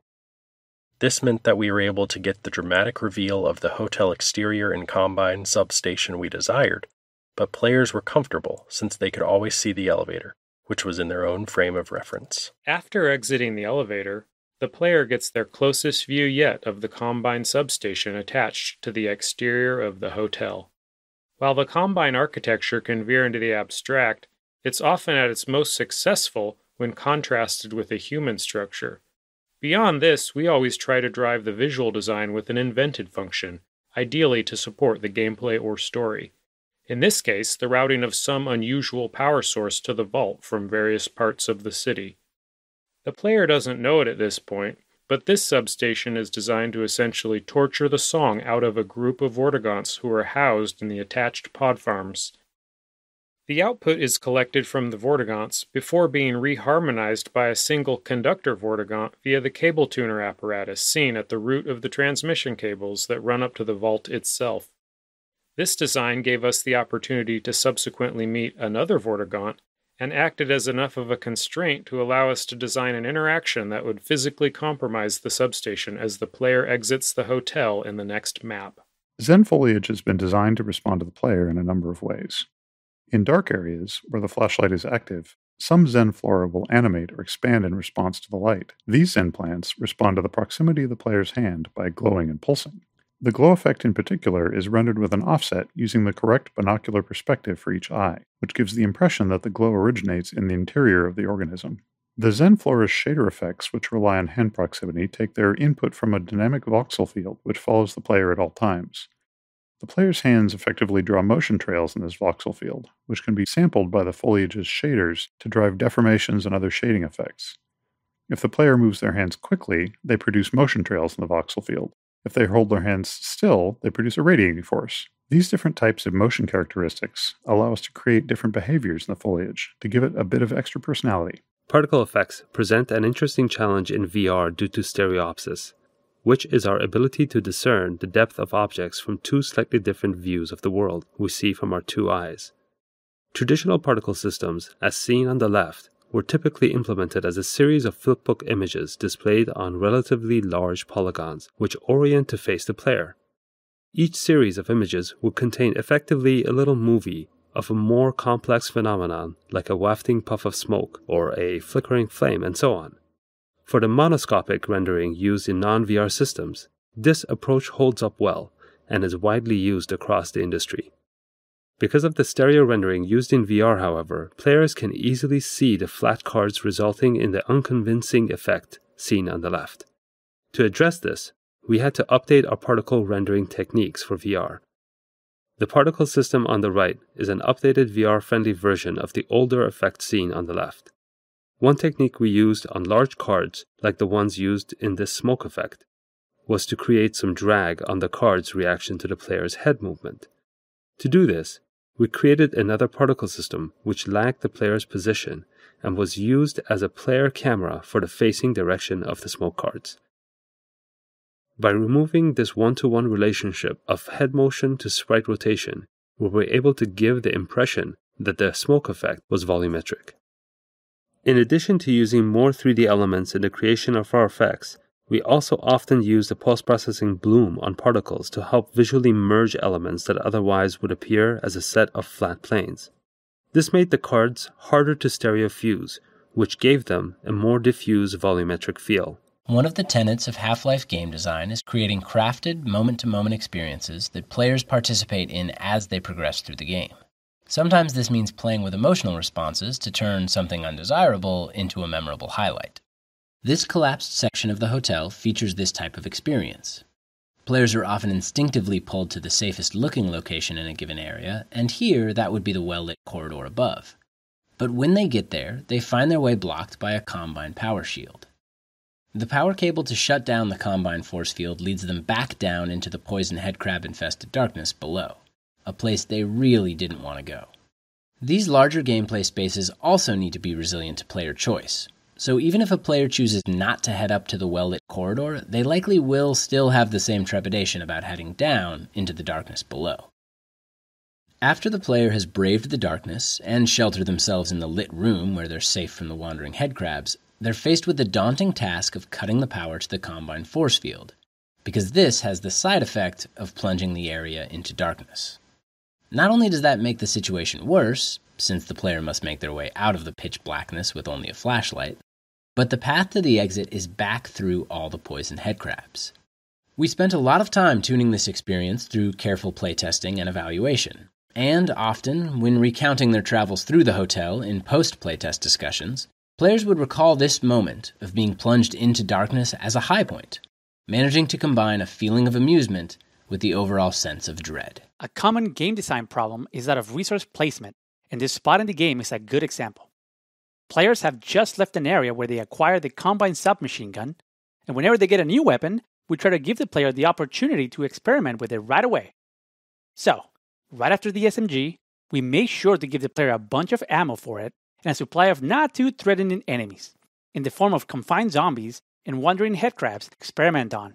But playtesting has shown us that there's a wide range of ways that players respond to that setup.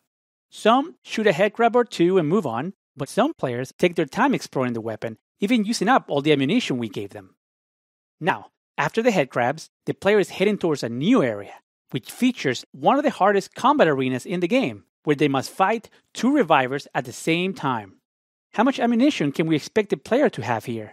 How much should we put in this area between the two arenas to ensure all players will have enough to fight the two revivers? If we don't put in enough, the player may be in a position where they cannot succeed at the upcoming encounter, and reloading their save games won't help them. They will need to go back and replay the previous area, this time conserving more ammo. That's not something we want to happen, nor is it something that we can expect all players to realize. Instead, many will repeatedly try and fail to be the two revivers. So, at its core, the problem with resource placement is that the dynamic range of resources carried by players can be significant, and it gets even wider as the game progresses. In Half-Life Alyx, we would see some players end the game with barely any ammunition, while other players had over 1,000 unused rounds. So how can we handle resource placement when there's such a wide dynamic range in player collection and usage patterns? Like many games, we opted for a dynamic system that looks at the player's current resource counts and makes decisions based on them. But the design of these kinds of systems can be tricky, because they tend to affect player behavior. For instance, in Half-Life 2, we placed breakable crates throughout the game which dynamically spawned resources based on the player's current health and ammo levels. This had the advantage of allowing us to not need a huge amount of playtesting for resource balancing, because as long as there were enough crates around, the player would always have enough resources. But because that system exists, we didn't have to spend much time on resource placement, and as a result, we didn't really craft challenges around resource collection. Players also learned that they didn't need to really care about the resource levels, because the crates were always going to top them up on whatever they needed most. For Half-Life Alyx, we wanted to revisit those assumptions. We knew that searching for resources in a VR environment was something players really enjoyed. So we wanted resource collection to be something players needed to do throughout the entire game.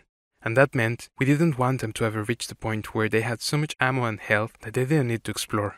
We were also able to start playtesting earlier in the product development cycle than we had been able to when making Half-Life 2, which gave us the confidence that we'd be able to spend the time we needed to carefully place every resource. For Half-Life Alyx, we moved to a system that allowed us to craft a more specific experience, using a dynamic layer that attempts to reduce the dynamic range of resource gathering between players. Instead of placing generic resources that switch types, level designers carefully placed each resource type throughout the world. Some are easy to find, and some are more difficult. Then, as the player moves forward in the world, the system opportunistically removes resources in the path ahead based on the player's current resource levels. This had the benefit of allowing level designers to have a lot of control over the player's resource amounts in different areas of the game. They were able to craft areas where they wanted the player to be starved of one ammo type or encouraged to use another. For example, in this area, designers could provide enough ammo to ensure that the player would have enough to fight 2 revivers, with the knowledge that the ammo balancing system would remove much of it if the player was already loaded up. We could safely give the players a large amount of combined SMG ammo in the previous arena, and know that the players who ran past the poison head crabs without firing a shot wouldn't find more here. There are a number of additional features to address complexities that result from this system, such as ensuring players always find something inside a Combine locker, or ensuring that players are still rewarded for searching carefully and regularly, even if they're carrying a lot of ammo. Ultimately, we want a player who is paying more attention to the environment to come out ahead resource-wise. We just needed some dials to be able to control how far ahead they got. Up until this point, each Reviver encounter has been focused on teaching players something new about the Reviver so that they can defeat it. This arena represents the culmination of the training. There are no new rules, there is nothing to learn about the Reviver itself. By this point, players are armed with the knowledge required to progress. The challenge then shifts into a combat problem where strategy and execution are required. Players have to juggle and prioritize multiple targets, utilize all of their weapons, and manage a constrained supply of ammunition in order to prevail and make their way back out to the exterior of the hotel so they can deactivate the Combine substation. One of the core subplots of the storyline is regarding the Combine imprisonment and use of the Vortigaunts to trap the G-Man. The multidimensional power of the Vortigaunts to detain the seemingly invincible G-Man is established in previous Half-Life lore. Through the use of their prisoner pods and substation technology, the Combine extract the power of the Vortigaunts' Vortessence chant, tune that energy, and then transmit it to the vault to contain the G-Man. To communicate this Combine process to the player without explaining it through lengthy exposition, we used musical sound patterns to represent the process implicitly. If you stand near the pods holding the Vortigaunts, you can hear them groaning their chant in a slow but semi-musical pattern.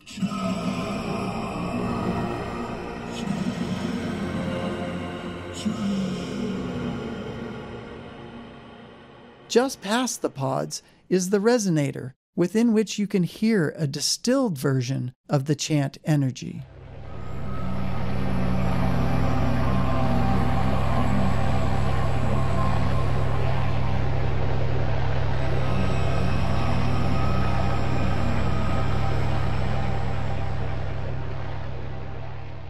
Finally, the cables are activated with the concentrated Vortigaunt energy, which is harmonized in varying patterns and intermittently transmitted to the vault once the energy is sufficiently tuned.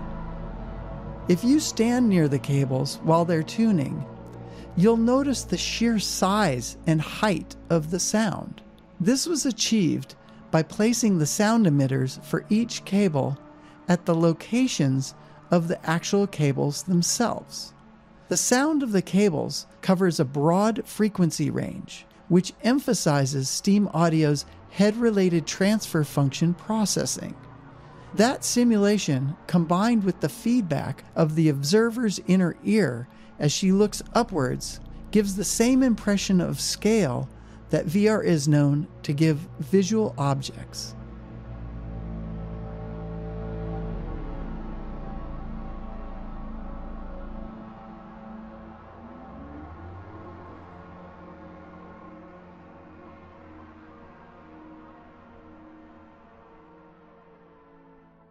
Character performance within a VR game has a unique set of opportunities and challenges.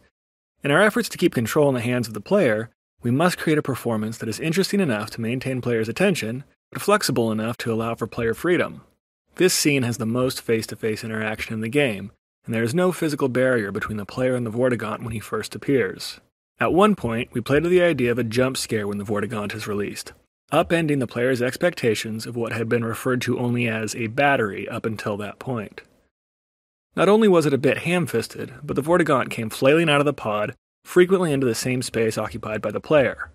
To solve this problem, we cut the jump scare and slid the pod back out of the player's space as it opened, to allow for the Vortigaunt to emerge at a comfortable distance. We faced a similar challenge when determining how to get both the player and Vortigaunt to their next locations without intersecting. We wanted to get the player and Vortigaunt side by side overlooking the vista, while the Vortigaunt delivered critical exposition. It would have been awkward for the player and Vortigaunt to take the same route along the catwalk, so we looked at other options, including exploring ways that the Vortigaunt may have once moved in its native environment. With long forearms, it's feasible that the Vortigaunts may have moved around as quadrupeds, so we chose an agile four-legged scramble up to the higher platform where he can deliver exposition without contending with the player for space. While developing Half-Life Alyx, we had a large number of people in many disciplines contributing to a relatively small number of maps. This meant that we frequently had multiple people working on the same map at the same time. One way that we managed this complexity was to break our maps into smaller pieces referred to as prefabs. A prefab could be built out of the same types of geometry, logic, enemies, particle systems, or any other elements as a regular map. As long as people were working in separate prefabs, they could make changes or additions without stepping on each other's work. A prefab could contain a large physical space like this whole street scene, or it could contain only a handful of elements. Large prefabs that partitioned a map to allow for collaboration were essential for a project of this scope. But many small, reusable prefabs were created for Half-Life Alyx as well. A good example of this was the set of reusable vehicle prefabs used here and throughout the game. Each vehicle was authored as a configurable prefab, enabling designers to quickly place them around the game, setting a few parameters to customize the vehicle for the context. Parameters include things like the vehicle's paint color, the amount of pre-existing damage, whether the doors were open or simply missing, and the type of ammunition or other resources the vehicle might contain. This sped up our workflow and also meant that updates to a prefab were automatically propagated out to all of the maps that used it. The tarps used by the Combine to cover buildings in the quarantine zone are animated procedurally. This animation was added relatively late in development, so it needed to be both computationally inexpensive and technologically conservative, so no new systems. Simple overlapping waveforms are used to displace the tarp geometry where it hangs loosely away from the building. The displacements are oriented along the wind direction, and their propagation direction is further modified by the gradients of a texture we refer to as a freedom of motion map. This map is derived from the shape of the building geometry under the tarp, and is used to attenuate the displacement so that the tarp won't animate in places where it is meant to be pulled tight against the building. The result is a flapping tarp that seems to conform to its surroundings and responds appropriately to the wind. The Combine soldier you see here won't fight you. It's been programmed to run back and forth along the path shown on the ground in order to illustrate the stride retargeting system developed for Half-Life Alyx. One of the challenges of animating digital characters is making sure that their feet don't slide along the ground as they move. Humans are very good at picking out irregularities in the movements of virtual characters, especially in VR, and Combine soldiers in particular need to look like their feet are planting and their weight is shifting as they change direction. Otherwise, they appear weightless and unconvincing. In a pre-processing phase, our stride retargeting system analyzes the steps of each authored animation and stores them as a direction-independent trajectory. At runtime, our system predicts where each foot will land on the next step based on the motion of the animation, the character's path, and the height of the ground. The pairs of colored boxes on the ground illustrate this process. The red boxes show the previous foot positions, the green boxes indicate the soldier's current foot position, and the blue boxes are drawn where each foot is predicted to land next. Once the predicted foot positions are calculated, the system guides the feet to the predicted locations using the trajectory information to preserve the style of the original animation. Once the foot lands, it is locked in place until the next step. In the end, this system was so effective that we could essentially make any animation walk in any direction without foot sliding. You can experiment with the system by moving around the area, since the soldier has been set up to always face you while running the specified path. Trip mines have appeared in prior Half-Life games, and the act of defusing them seemed like a natural fit for a VR game, where players can perform complex operations with their hands. By this point in the game, players have already learned how to hack Combine technology with their multi-tool, but we wanted defusing a trip mine to be more tense than the hacking puzzles. To defuse a trip mine, not only does the player have to place their hand near the laser that could trigger the mine, but they have to perform the task within just a few seconds. Early versions of this puzzle were inspired by lockpicking, resembling a series of tumblers that the player had to quickly align. Unfortunately, the tumbler design required players to rotate their wrists in an uncomfortable manner, particularly given that they had to also avoid touching the laser beam. We removed the rotational component but kept the timing element, leading to the mechanic you see in the final game. We also experimented with causing the trip mines to actually explode if the player failed to defuse them, but most players found this too punishing, especially in cases where a chain reaction of explosions could occur. Instead, the mines just stay active and the player can attempt to defuse them again. We did end up keeping this behavior for the hard difficulty setting, but added a warning sound a few seconds before the mine actually explodes, to give players some time to move away. We also experimented with allowing defused mines to be removed and redeployed by the player, but we hadn't designed enough combat scenarios around this mechanic for it to be satisfying in practice, so this was left out of the final game. This combat arena that loops back over itself as the player winds through the tenement buildings was one of the earliest test maps built when we began adding Combine soldiers to Half-Life Alyx. One of the lessons we learned from this series of combat encounters was that fighting Combine soldiers was physically taxing on players as we needed to pay careful attention to pacing. Taking cover, reloading, switching weapons, and acquiring targets really pushed on all the skills that players had learned up until this point. To help cut down on fatigue, we added gaps between the Combine encounters and removed some of the combat altogether to better pace the experience. The trip mines in the stairwell following this battle are a good example of one of the pacing elements we used to slow the player down and let them recuperate before the combat ramps back up again. It was an interesting challenge for artists and level designers to employ environmental storytelling to paint a picture of what may have happened inside the walls of the quarantine zone. Just like the hotel, these apartments have been overrun by Zen foliage and are filled with people's belongings, abandoned in haste. In this area, the walls have been torn down, either by destructive portal storms or perhaps the Combine's cleanup effort. Barrels of fluid used by workers to try and treat or contain the Zen growth have been left behind, and it would appear that the cleanup efforts have either failed or been abandoned. By not explaining every facet of the world, we leave players with the opportunity to imagine for themselves the bigger picture of life in City 17. Once we had the spine of the game complete, teams went through the maps looking for additional opportunities to add the character and tone that players associate with the Half-Life games. This mannequin head grab was a fun opportunity to hit on the sci-fi horror B-movie vibe. We had a few conversations about how long to leave the head grab atop the mannequin, and decided that the experience should be analogous to catching a small dog in the middle of some mischief. We wanted players to feel like they had walked in on something they weren't supposed to see, and for them to go away feeling like every inch of the game contained something for them to find if they chose to explore it. After an early update to the headcrab sounds where details like breathing and grunting were added for the first time, we received feedback that the new sounds were too cute and familiar, moving the headcrab too far in the direction of a cuddly creature rather than an alien threat. We updated the sounds to be more threatening, but for this headcrab, we brought back some of the cuter sounds to sell the headcrab's frustration with the mannequin. In order to reduce the amount of reloading required in the heat of battle, we wanted players to be able to upgrade the pistol by increasing its ammo capacity. That might seem like a small change, but implementing it in a way that was intuitive to players and that didn't have a lot of negative side effects was surprisingly tricky to get right. Our initial mechanic for increasing the ammo capacity was to use double-sized clips. Once the pistol was upgraded, the player's backpack held clips with twice as many bullets, and those were represented by a clip model that was twice as long. But unfortunately, the longer clips presented a lot of distracting fictional problems. For one, they looked ridiculous protruding out of the bottom of the pistol. Players were also left wondering what was going on in their backpack to transform the single capacity clips that they put in there into the double capacity versions that they were pulling out. We were also left with the sort of absurd implication that the pistol clips found in the world now magically all had to be the upgraded double-sized versions. While we did scrap the double-sized clips, the concept was still enticing. We just needed to find a better metaphor. So then we started looking at the hoppers that were used on paintball guns that can store large amounts of paintballs. In fact, the final upgrade that resulted from this whole line of thinking is still internally referred to as the bullet hopper. So with this in mind, we next needed to design an intuitive interaction model. Players were already satisfied with our existing pistol interaction loop, which was eject clip, insert the next one, chamber, and then shoot. So we wanted to preserve these skills that players were already beginning to master.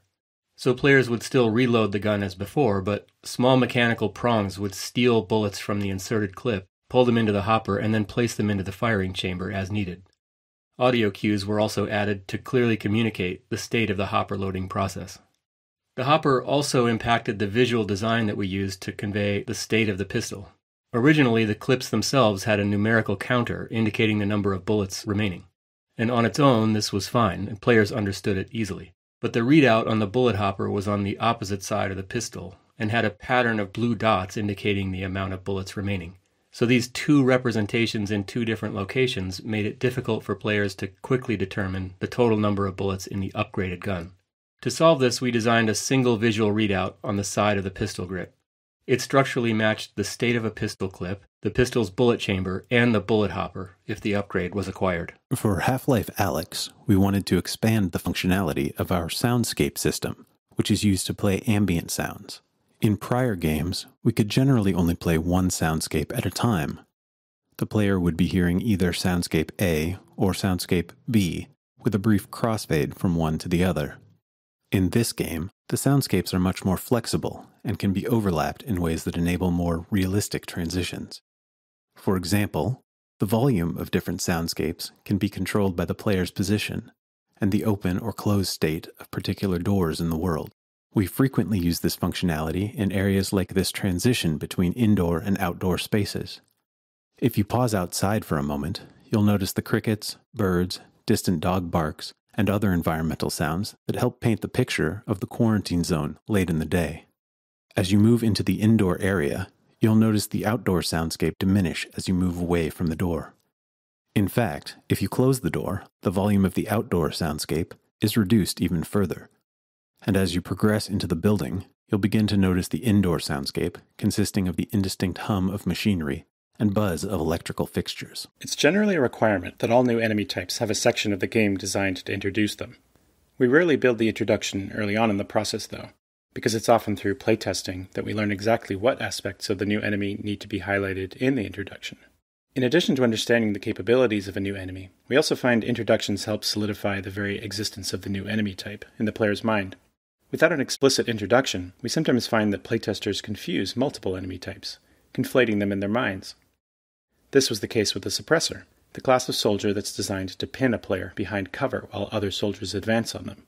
The Suppressor is an inversion of the previous soldier classes, who've all focused on trying to push players out of cover.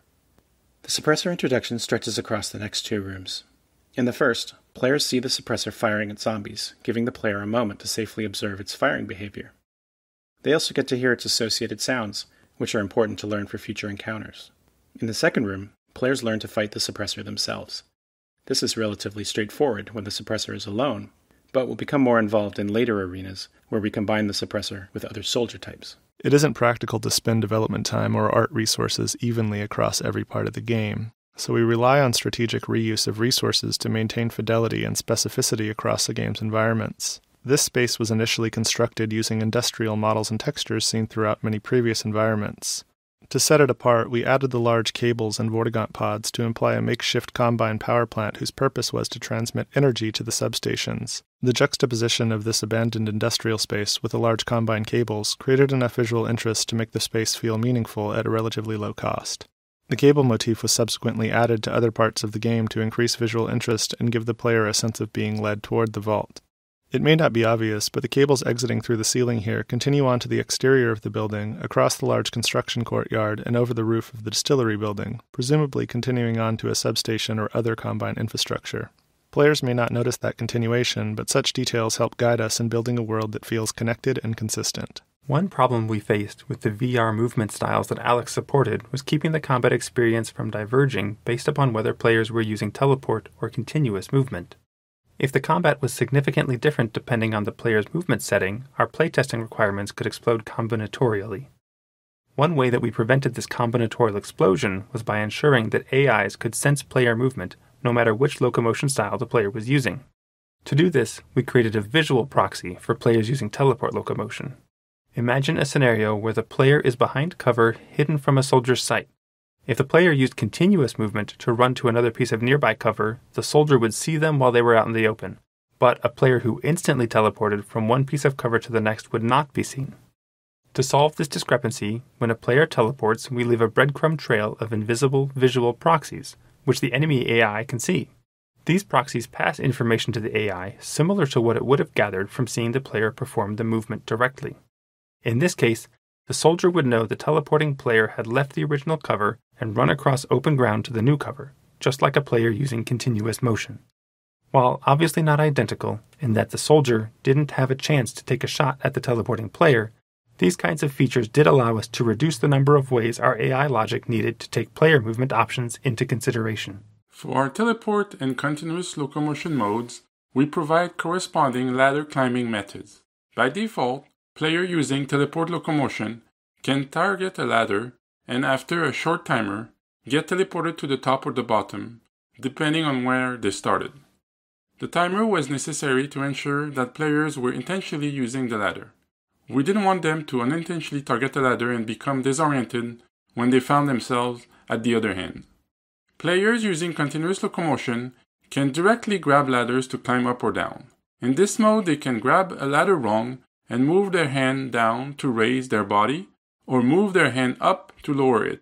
This allows players to move up or down the ladder rung by rung in a natural way. This mode turned out to be so popular that we added it as an option even for players using teleport locomotion. As it happens, most of the ladders in our game do not extend very far beyond the upper landing area. This made dismounting the top of a ladder challenging for players using continuous ladder climbing, since there's very little ladder to grab onto above the landing area. To solve this, we detect when the player stops holding the ladder with both hands and automatically teleport them to either the top or the bottom, based on the direction they were climbing. Unfortunately, we don't have a lot of explicit ladder training in the game, so some players are surprised by this teleport behavior if they accidentally let go with both hands while climbing. Nevertheless, this was a better alternative to leaving the players hanging or forcing them to fall down if they let go with both hands, especially since some of our ladders are rather long and it would be tedious to have to reclimb just because a player happened to let go shortly before reaching the top. Some of our earliest experiments on the project involved placing old Half-Life 2 models in a level and walking around them in VR. These included static models of enemies, like Combine soldiers or zombies. We found that players really enjoyed being able to inspect these models because VR let them get much closer than they'd been able to in the past. Players reported getting a sense of the true size of the characters and would often point out details that they had never noticed before, even though they had seen these models many times throughout Half-Life 2. These reactions led us to the idea of creating an enemy that took advantage of that experience, one that required players to spend long periods of time in close physical proximity to it. But enemies typically don't let the player get near them without attacking, so we felt it made fictional sense for this enemy to be blind, and to feature non-combat gameplay as its focus. Early experiments with guiding a blind creature using sounds were immediately interesting and gave us a way to create scenarios unique to the product. Thus, the concept for Jeff, known as the blind zombie internally, was born. The Zen flora you see on the wall here, which we refer to as Zen ears for obvious reasons, animate in reaction to the same sounds as Jeff. Early in development, we would observe situations where playtesters would fail to notice Jeff becoming enraged by a sound. If the player died as a result, they felt frustrated and wronged. We worked to make Jeff's animations and sounds communicate his level of aggression to the player as clearly as possible. But if players weren't looking at Jeff, they could still be caught unaware. Adding these Zen ear growths to the environment was a way for us to help players be more aware of Jeff's reactions to sound. The Zen ears work as an extra layer of visual feedback for Jeff's behavioral state, one that lives in the environment instead of on Jeff himself. Right from the beginning of development, we intended to feature a variety of visually distinct Zen flora and fauna in Half-Life Alyx. But we didn't yet know how these visual elements would be used to craft interesting gameplay. Referred to internally as Zen clams, the Zen plants you would see here were originally built to add visual flavor to the world and were only lightly interactive. They would track the player's head and hands and would close tight if the player got too close. When we began working on Jeff, we wanted to find surprising new ways to use sound as a core gameplay mechanic. In particular, we wanted to make players wary of the environment around them. We realized we could use the Zen clams as a type of noise hazard by having them repeatedly snap open and shut when approached by the player. We had already placed these clams in earlier parts of the game, which meant that players would reach the distillery with an understanding of how they functioned. The introduction of Jeff changed the player's relationship with the Zen clams, as they went from being harmless but annoying to a dangerous hazard that players would need to take care to avoid. Early versions of the distillery explored a variety of methods for subtlety, teaching players how Jeff works without any explicit exposition. Though some of the training techniques were quite successful, anything less than a complete understanding of Jeff's behavior resulted in players bungling their way through this section of the game and having a terrible time doing it. Eventually, we determined that explicit training was necessary, and that's where the character of Larry came in. Larry acts as a gate, delivering critical information about Jeff's behavior before allowing the player to proceed. It's a dense learning environment and a delicate balancing act, ensuring that we deliver the rules of Jeff while still making Larry an interesting character. To spread out the exposition, you'll notice that it's distributed over a few different story beats as Larry first introduces Jeff, then demonstrates Jeff's predictable reaction to a breaking bottle, and finally explains that the player can prevent their own coughing on Zen spores by covering their mouth. A core element of both the environment and Jeff himself are the Zen plants seen here spewing toxic gas that makes the player cough. These were not created to be merely ornamental or to support the novel VR interaction of players covering their mouth. They were added specifically to solve a long-standing challenge that we had with illustrating Jeff's personal space. One of the trickier aspects of designing Jeff was striking the right balance between perceived threat and actual threat. Many scenarios in the level forced the player into close proximity with Jeff in order to create tension. We found that these moments could be exciting, but they could also become frustrating when players accidentally got too close to Jeff and were killed unexpectedly. Players reported not understanding how close is too close. We tried a number of solutions, such as adding glowing tentacles to Jeff that acted as a visual representation of the perimeter of his personal space. Touch the tentacles, and you die. Getting the look and feel of these tentacles to a satisfactory place proved challenging, however, and we backed away from the idea. Another problem we encountered was that a subset of our players quickly became comfortable around Jeff once they became adept at keeping their distance from him and avoiding sources of noise. For these players, dealing with Jeff felt trivial. He simply didn't feel like a threat to them. We discussed a variety of potential solutions to these problems, even wacky concepts, such as giving Jeff the ability to teleport to sources of noise. But it was difficult to come up with ideas that didn't feel like we were giving Jeff the ability to cheat. Eventually, we came up with the idea of having the player cough. This was appealing, as it gave us a way to make the player themselves a source of noise, thus causing Jeff to pursue them. We were also interested in making the environment more dangerous generally, and so our first experiments with coughing involved littering the level with Zen plants spewing toxic gas. Initial tests showed a lot of promise. Players now felt like Jeff was a dangerous pursuer, and they must carefully observe the environment to avoid the gas. We observed that players had a natural instinct to cover their mouth with their hand to suppress their cough. This was an affordance that VR with tracked hand controllers supported very naturally, so we implemented this mechanic right away. This still left us with the problem of players being unsure of how close they could safely get to Jeff. We realized that the early experiment of adding tentacles to Jeff could be replaced with a much simpler approach of attaching a toxic cloud directly to him. There were multiple benefits to this. First, it gave players visual feedback for how far they needed to stay away from Jeff to be safe. Second, it made those times when Jeff did get close all the more tense, with players now needing to commit a hand to covering their mouth. Finally, we didn't need to teach the players anything new. They could carry forward what they had already learned about toxic gas in the environment and apply those lessons to Jeff himself. One of our major goals in the design of Half-Life Alyx was to reach the widest possible audience. This meant developing for all of the major VR hardware in the market, as well as accommodating different-sized play spaces, traversal preferences, and so on. The accessibility option that had the most knock-on effects into the design of the game, from controller bindings, to game logic, to level design, was the support of a single controller mode, for players who don't use two controllers. In this mode, reloading is performed by moving the weapon to the shoulder and pressing a button, much like arcade games which require the player to fire their weapon off-screen to reload. The flashlight was modified to attach to the primary hand, and gas masks were added so that players could muffle their coughs hands-free. Even the gun used in the final Strider battle, with its two-handed aiming and reloading controls, was modified to be operable with one hand. As we refined Jeff's behavior and visual design, we thought a lot about how we wanted players to feel about him. The goal was to have playtesters describe Jeff with words such as menacing, threatening, and deadly. And for that reason, it became important that players not survive if they got too close to Jeff. So we decided that his attack should result in instant death. This would teach players unambiguously that Jeff was too dangerous to trifle with, but it left us with the challenge of teaching this to players without necessarily killing them. The approach we took was to give the player opportunities to witness Jeff attack and kill other characters. Early versions of the level included scenarios where Jeff and the player would encounter zombies and Combine soldiers. The player could attack these enemies, or use sound to lure Jeff into place so that he could pummel them with his massive arms. This gave players an opportunity to witness Jeff's power and his method of attack without dying at his hands themselves. Unfortunately, this outcome wasn't guaranteed, as some players would opt to kill those enemies themselves, and having these other characters present was also quite expensive in terms of animation, sound, and level content. We were already grappling with the challenge of keeping this level well-paced and within scope, and so we cut these sections. But this still left us with the original problem of how to demonstrate Jeff's ability to kill without killing the player. We chose to address this by adding beats to existing animated sequences. For example, when the player opens this two-handed roller door, we added a head crab for Jeff to munch on in full view of the player.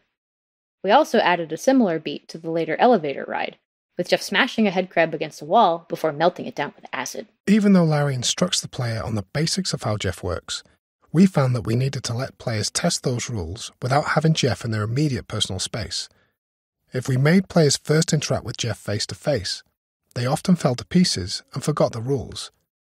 They would die over and over again, and their fear of Jeff would quickly turn into frustration and annoyance.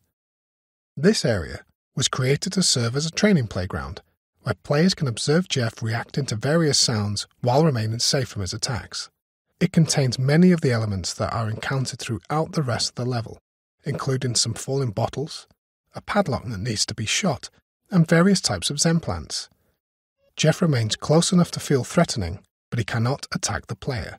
Players can spend as much time here as they need to, and move on when they feel like they've got a good grip on how Jeff works. Jeff's character design went through several significant revisions over the course of development. Just by looking at him, we wanted players to understand certain things about the character. Our first priority was to communicate his blindness. Second, we wanted the character to feel physically imposing. After all, the entire concept of Jeff had grown out of our observation that just being close to a character in VR could make for a powerful experience. Finally, we wanted players to understand the blind zombie's behavioural state at a glance. Is he feeling angry? Did he just hear something and is feeling curious? And so on. The first design that we modelled and animated was a sort of Combine worker robot. The robot's face featured a holographic display that could flip between different icons that represented its state. A large piece of rebar jutted out of the back of the robot's head, sparking electricity and spewing smoke. This was meant to demonstrate that its visual sensors were impaired, making it blind. We made the robot tall and hulking. It looked heavy, unpredictable and dangerous. However, player reactions to this robotic design showed that it had problems. Players would initially focus on the head's holographic display. Parsing the face and understanding the meaning of the icons proved too challenging for players, And even worse, this element distracted from the rebar poking through the robot's head, and their understanding that it was blind. Players found the robot imposing, but we weren't getting the deeply visceral reaction of fear that was desired. A trip back to the drawing board landed us with the more organic character you see in front of you. Drawing inspiration from the idea of coal miners succumbing to the black lung, we focused on the concept of a member of the Combine's Zen cleanup crew that had succumbed to the Zen infection. This gave us the visceral reaction from players which we were looking for. A human face is still visible, but the eyes are clearly decayed, communicating blindness. The organic nature of this design allowed us to lean more heavily on audio to feed back the behavioral state, with animalistic grunts and roars that came to include more human-sounding elements over time. Toner puzzles are a useful design tool, since they force players to move around the environment and also occupy their primary hand via use of the multi-tool. In this area, the player has to aim their flashlight to navigate, point their offhand to teleport, cover their mouth to prevent coughing, follow wires with the multi-tool, and potentially pull bottles with their gravity gloves. The player has to make trade-offs as they proceed, since their two hands are overcommitted by design. One-handed players are even more overwhelmed by these many tasks. This is why we littered the distillery with gas masks the player can attach to their mouth, so they won't have to use a hand to muffle their cough. This toner puzzle went through several revisions, many of which left Jeff free to roam while players worked on the puzzle. But this resulted in players having to juggle too many elements at once, and their fear of Jeff quickly turned into frustration. The solution was to keep Jeff locked up while players solved the puzzle, with his distant roars maintaining a level of tension. We were then left with the problem of how to release Jeff so the level could continue. Initial ideas involved having Jeff break out from the freezer on his own when the puzzle was complete, but this felt contrived and scripted compared to having the player free Jeff from the freezer. The toner puzzle mechanic gave us a logical solution to this problem, with the added benefit of creating a moment of high tension for the player when they realize they're going to have to open the freezer door and release Jeff in order to proceed. Many of our ideas for Jeff involved coming up with plausible ways to force Jeff and the player to occupy an enclosed space at the same time. An elevator ride was on the table from the beginning, but we were unsure of how successful it would be in execution. There was also a concern that such a sequence could be technically expensive to pull off. Our first prototype was extremely rudimentary. Players would get into an elevator with Jeff, the ride would last around 30 seconds, and then Jeff and the player would exit. There was no complicated level scripting, no bespoke animations for Jeff, and no special audio or lighting treatment. Despite the relative lack of polish, players had a strong positive reaction to the sequence, even naming it a highlight of the game when we ran company-wide playtests. This convinced us that it was worth putting more work into the elevator ride to make it something really special. In the end, a lot of different disciplines came together to create the final sequence, which combines sound, animation, scripted lighting, and careful choreography of Jeff's movements and the player's actions. Most of the time, the noises that attract Jeff are created by the player, who is either actively trying to lure him to a new location, or has perhaps made a noisy mistake that could have been avoided. The key point being that the player feels some amount of responsibility for the noises being made. The goal of the upcoming hallway was to flip that idea on its head, if only for a moment. Like a misbehaving pet, this cheeky headcrab appears to surprise and infuriate the player, clumsily knocking over a series of bottles before escaping into a vent. Classic headcrab nonsense. We were surprised to find that many players wanted to check and see if the headcrab had indeed escaped. They would climb up onto the boxes and crane their head up into the vents. This prompted the idea of adding a small Easter egg to reward those players. Try it, and you'll find that the cheeky crab has indeed escaped to be annoying another day. The cost of adding these sorts of secrets needs to be weighed against the potential for players to actually discover them. In this case, our playtest observations made the cost appear worth it, in particular for the impact it would have in making the world feel more real, a full reality where living creatures go about their lives even if the player isn't there to witness them. Since the entire premise of Jeff hinged on keeping Jeff and the player in close proximity to each other, the distillery map was constructed as a series of chambers connected by one-way transitions. Early on, we used two techniques in concert to keep Jeff and the player together throughout the level. First, each new area was gated with a special locked door. These took the form of impenetrable Zen membranes that only Jeff could tear through. The player would lure Jeff to the membrane using sound, and Jeff would break it open so that both Jeff and the player could proceed. We had always had a goal of having players describe Jeff in adversarial terms, as a constant pursuer or a thorn in their side. The problem with the Zen membrane concept was that it led to players describing Jeff as a useful tool, or worse, an angry co-op partner, rather than something they feared. Another way that we would keep Jeff and the player together was via the use of one-way drops. Jeff would fall off catwalks, platforms, and ladders into each new area. These drops functioned as intended, but just like the Zen membranes, elicited an undesirable reaction from players, especially when repeated multiple times. Watching Jeff do these pratfalls left players feeling like he was less dangerous. They felt sorry for him, and even laughed at him. Eventually, we realized that we could use combined force fields, which the player cannot pass through, as a way to create one-way doors. These force fields allowed Jeff to move through them, but required the player to follow via another one-way path. This allowed us to build thresholds where Jeff and the player could both move forward while eliminating the awkwardness of the Zen membranes, and avoiding the repeated falls that had previously made Jeff look so clumsy. Combined force fields also had a few other benefits. For one, they gave Jeff a convenient way to take a backstage route that is inaccessible to the player, like the one at the bottom of this ladder.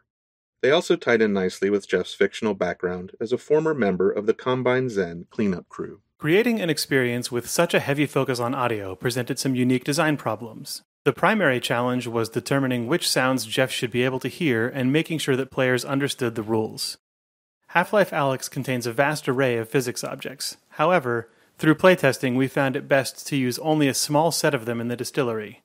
We needed to pay close attention to each object that we did include, particularly to audio design for collisions between the object and the various surface types used in the distillery. It was important that what players heard matched their expectations for how Jeff would react. In early testing, we would find individual cases where players would say things like, "I don't know why Jeff got angry," or "I would have expected that noise to attract Jeff." Over time, we identified these cases of confusion and addressed them one by one. It was vital that players always be able to identify the cause and effect of a noise that might attract Jeff. Failing this meant players were left feeling like Jeff acted randomly and they'd grow frustrated. Some experiments failed in this area. At one point, parts of the level were littered with piles of broken glass that would make noise if the player walked or teleported over them. Few players would notice the broken glass and were then surprised when Jeff attacked, so this concept was cut to avoid confusion. We had to be wary of the opposite case too, where players would expect purely aesthetic elements to present a noise hazard. For example, at one point we had placed shallow pools of water seeping in among the floor tiles. It looked really cool, but it confused some of our playtesters who thought that the sound of their footsteps splashing through these puddles would be audible to Jeff, even though we never intended that to be the case. Figuring out how to end the player's journey through the distillery involved a lot of discussion about how players would ultimately end up feeling about Jeff. Observing playtests told us that most players simply wanted him dead, usually from the moment they met him, but there were some who felt kind of sorry for him and didn't necessarily want to see him killed. Our first version of the ending involved the player's actions unintentionally resulting in Jeff being attacked and dragged away by antlions. Part of the goal was to demonstrate that the antlions are even more powerful than Jeff, to amp up the tension just before players have to square off against antlions themselves. This ending left players feeling a little empty. They felt detached from Jeff's demise and wanted to be more directly involved. Dark stuff, to be sure. Plus, we weren't really servicing those players who felt sorry for Jeff and didn't necessarily want to see him killed. There were other problems too. The antlion attack felt random to many players, which reduced its impact. And because Jeff presumably died off-screen, players were left without a sense of closure. This prevented players from being able to switch gears and settle in for their encounter with the antlions.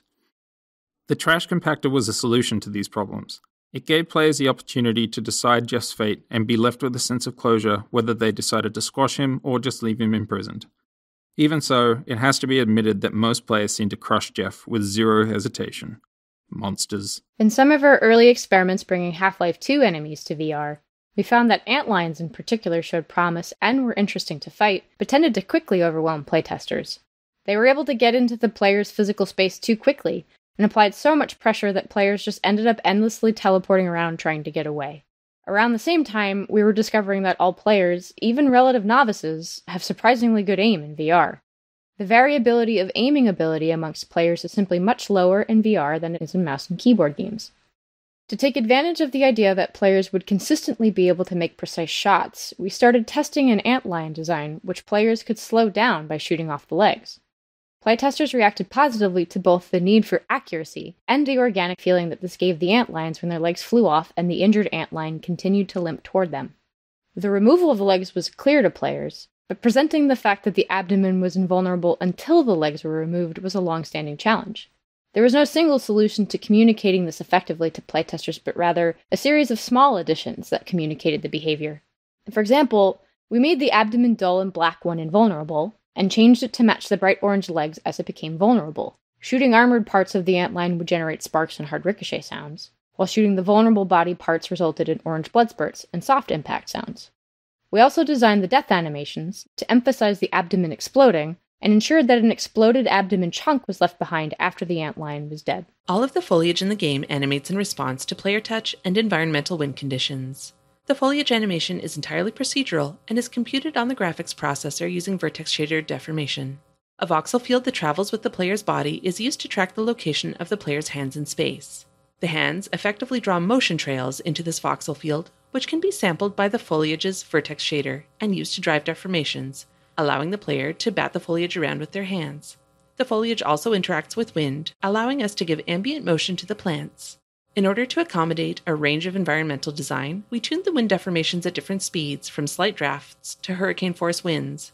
It turned out, though, that the ambient wind was never required to be more than a moderate breeze, and for most of development, the hurricane effect was unused. This particular zoo habitat was added late in development and required a critical extension to the procedural foliage animation system. Prior to adding this habitat, the foliage didn't need to deform in response to enemy animation or grenade explosions, but of course, this area is all about throwing grenades at zombies. To address this, we added a low-resolution voxel field that could be sampled by the foliage shader to apply additional deformations. This low-resolution voxel field, which is about 1 cubic foot per voxel, is fixed in space and spans the entire habitat. For comparison, the voxel field that travels with the player is about 2 cubic inches per voxel. Enemies and grenades within this space can write motion trails and impacts into the low-resolution voxel field, which are ultimately interpreted by the foliage shader as wind forces. This is when preparation met opportunity. When grenades explode, they are creating localized hurricane force winds. There were very few existing antlion sounds to work with coming into Half-Life Alyx, so unlike most of the familiar Half-Life creatures, which often had legacy sounds layered in, nearly all of the sounds for the antlions were completely new material. Starting with an almost blank canvas, we drew inspiration from the behavior of the antlions to inform their sound design. Since the antlions attack in waves, it seemed reasonable to us that they communicated and organized into groups for attack. This idea led us to incorporate complex insect-like clicking sounds, the final version of which began as recordings of European starlings, which turned out to provide more variation and character than insect recordings. Here you can hear the original European starling sounds.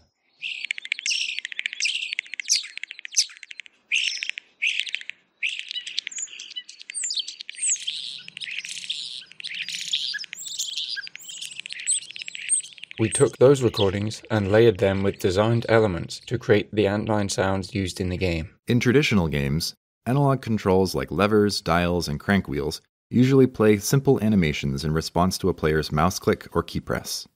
In VR, however, players with tracked hand controllers expect to be able to control analog interfaces by grabbing and moving them directly. To support this, we developed a new system that we call Anim-Interactables. The opening mechanism of this health station is a good example of an Anim-Interactable. To your left and right, you can see some more examples, such as a large railroad switch, the Vortigaunt's fire alarm doorbell, a crank wheel, a rolling cabinet door, and both the antenna and tuning dial on the radio. Anim-Interactables like these allow us to give the player control of analog interfaces while constraining their input to an authored range of motion. The system uses the position and orientation of the player's hand to drive the animation of a model which defines the analog interface.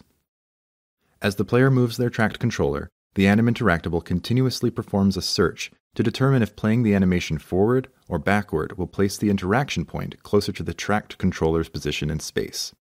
This allows the player to drag the animation forward, backward, or hold it stationary. The result is an intuitive correspondence between the player's body and the virtual interface. Furthermore, these interactive animations don't necessarily have to make physical sense. Artists simply animate the range of motion they want the player to be able to control. These Anim-Interactables have their debug visualizations turned on, so you can see the authored range of motion, including the nonlinear paths used on the railroad switch, the health station, and the crank wheel. Anim-Interactables allowed us to make all kinds of objects in the world interactive, from mundane man-made devices to intricate combine mechanisms, without the need to run complex physical simulations. Feel free to play around with the Anim interactables in this area before moving on. Sometimes large chunks of a level are shifted around or reordered as we work on the game. That's the case for this entire area and the toner puzzle it's centered around. In fact, for much of its existence, this area didn't even have a home anywhere in the game. It was originally built just to help prototype the toner puzzle mechanic. Over the course of a few months, the raw gameplay mechanics of toner puzzles were developed and playtested in a series of small test levels. Each test level explored a single gameplay concept.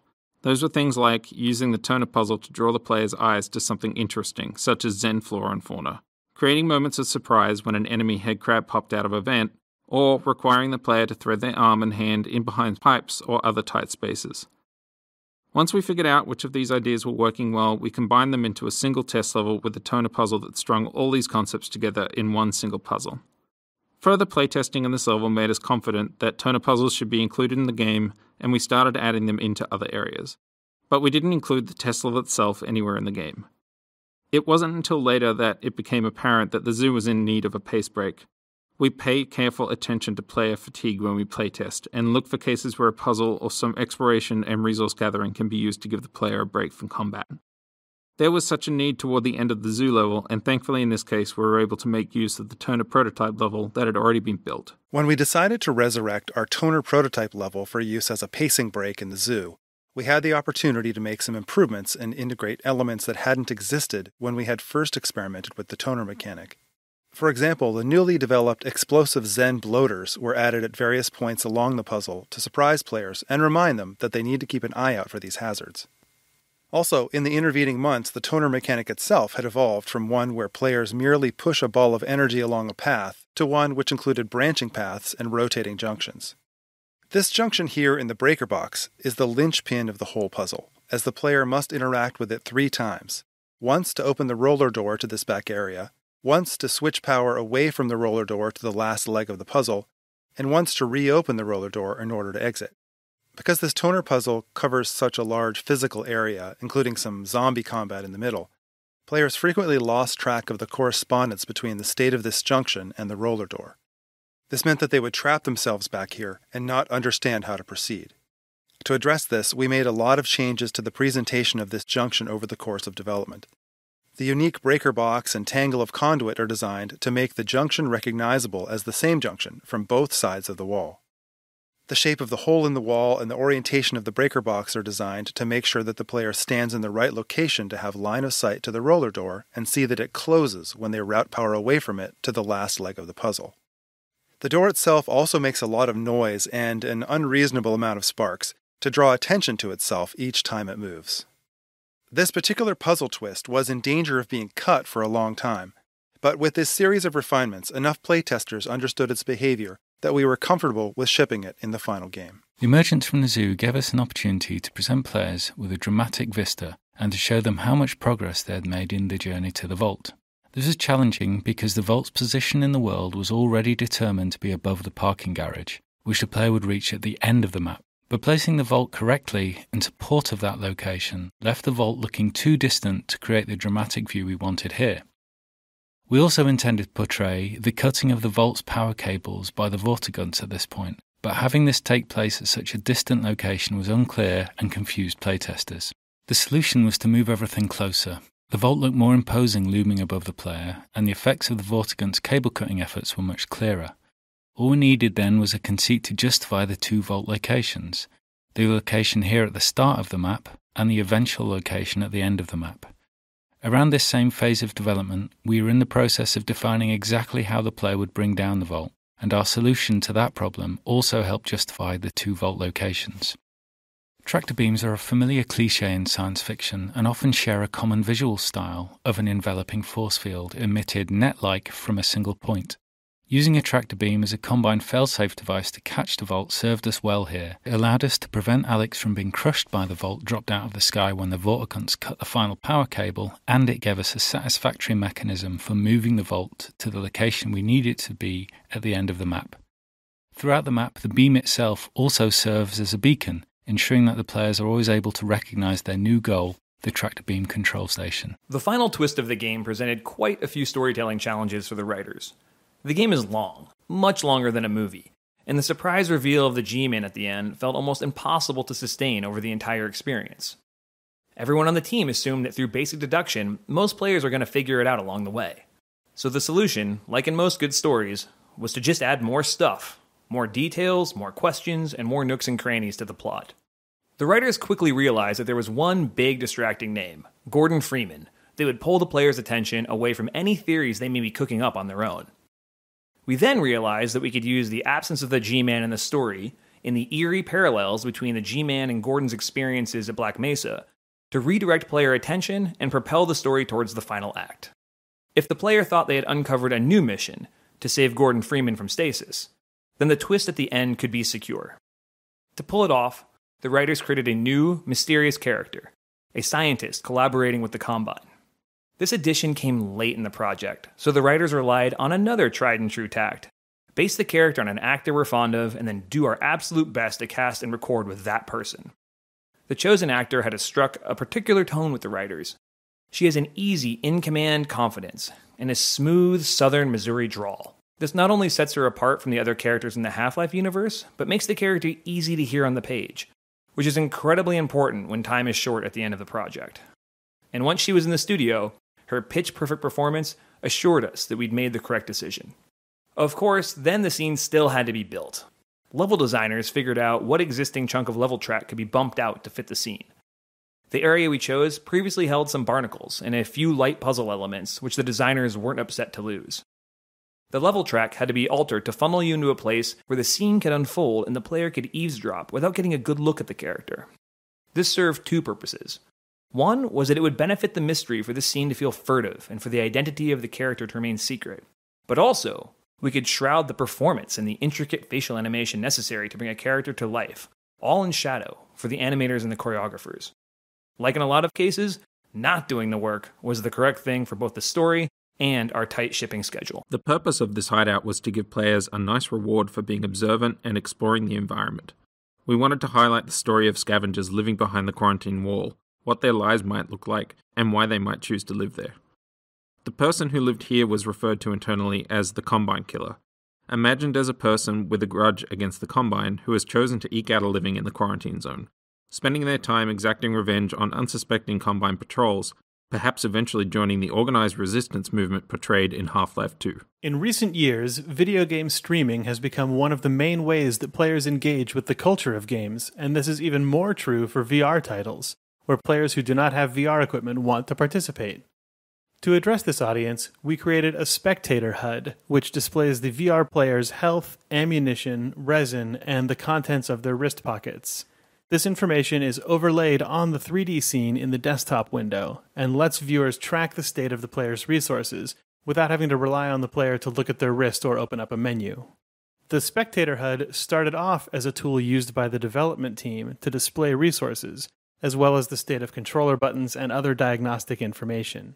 An interesting side effect of this HUD was that it made playtests way more exciting to watch, because we as an audience had information the player wasn't necessarily aware of. For example, playtest observers might realize that a player had barely survived an encounter when the players themselves had never even checked their health. We even saw cases where players killed an enemy with their very last bullet without realizing it themselves. The highs and lows we felt watching our own playtests were something that we wanted to share with the streaming audience, and it's been exciting to see streamers using it in the wild. Creating a climactic battle that capped off the antlion combat proved to be a challenging design problem. We wanted to create a sustained combat experience that was substantial enough to challenge players who had refined their skills against the antlions. But simply throwing a large number of antlions at the player all at once was not a particularly engaging experience, nor was it compatible with our established combat balancing. Rather than containing the player in a restricted space and spawning waves of enemies, we wanted to keep the player engaged and moving through a gauntlet of constant pressure toward a goal. To do this, we needed an arena with a clear linear flow and a porous layout that would allow the player to maintain sight of their goal while being flanked by swarms of antlions as they move toward it. This tanker yard, which we had originally built for a narrative scene that was cut from the game, had the properties we were looking for. The long tanker cars lead toward the intended direction of travel, and their positioning requires the player to pay careful attention to their sides and rear as they advance. The Combine tractor beam tower is framed at the end of the tracks, providing a clear goal for the player.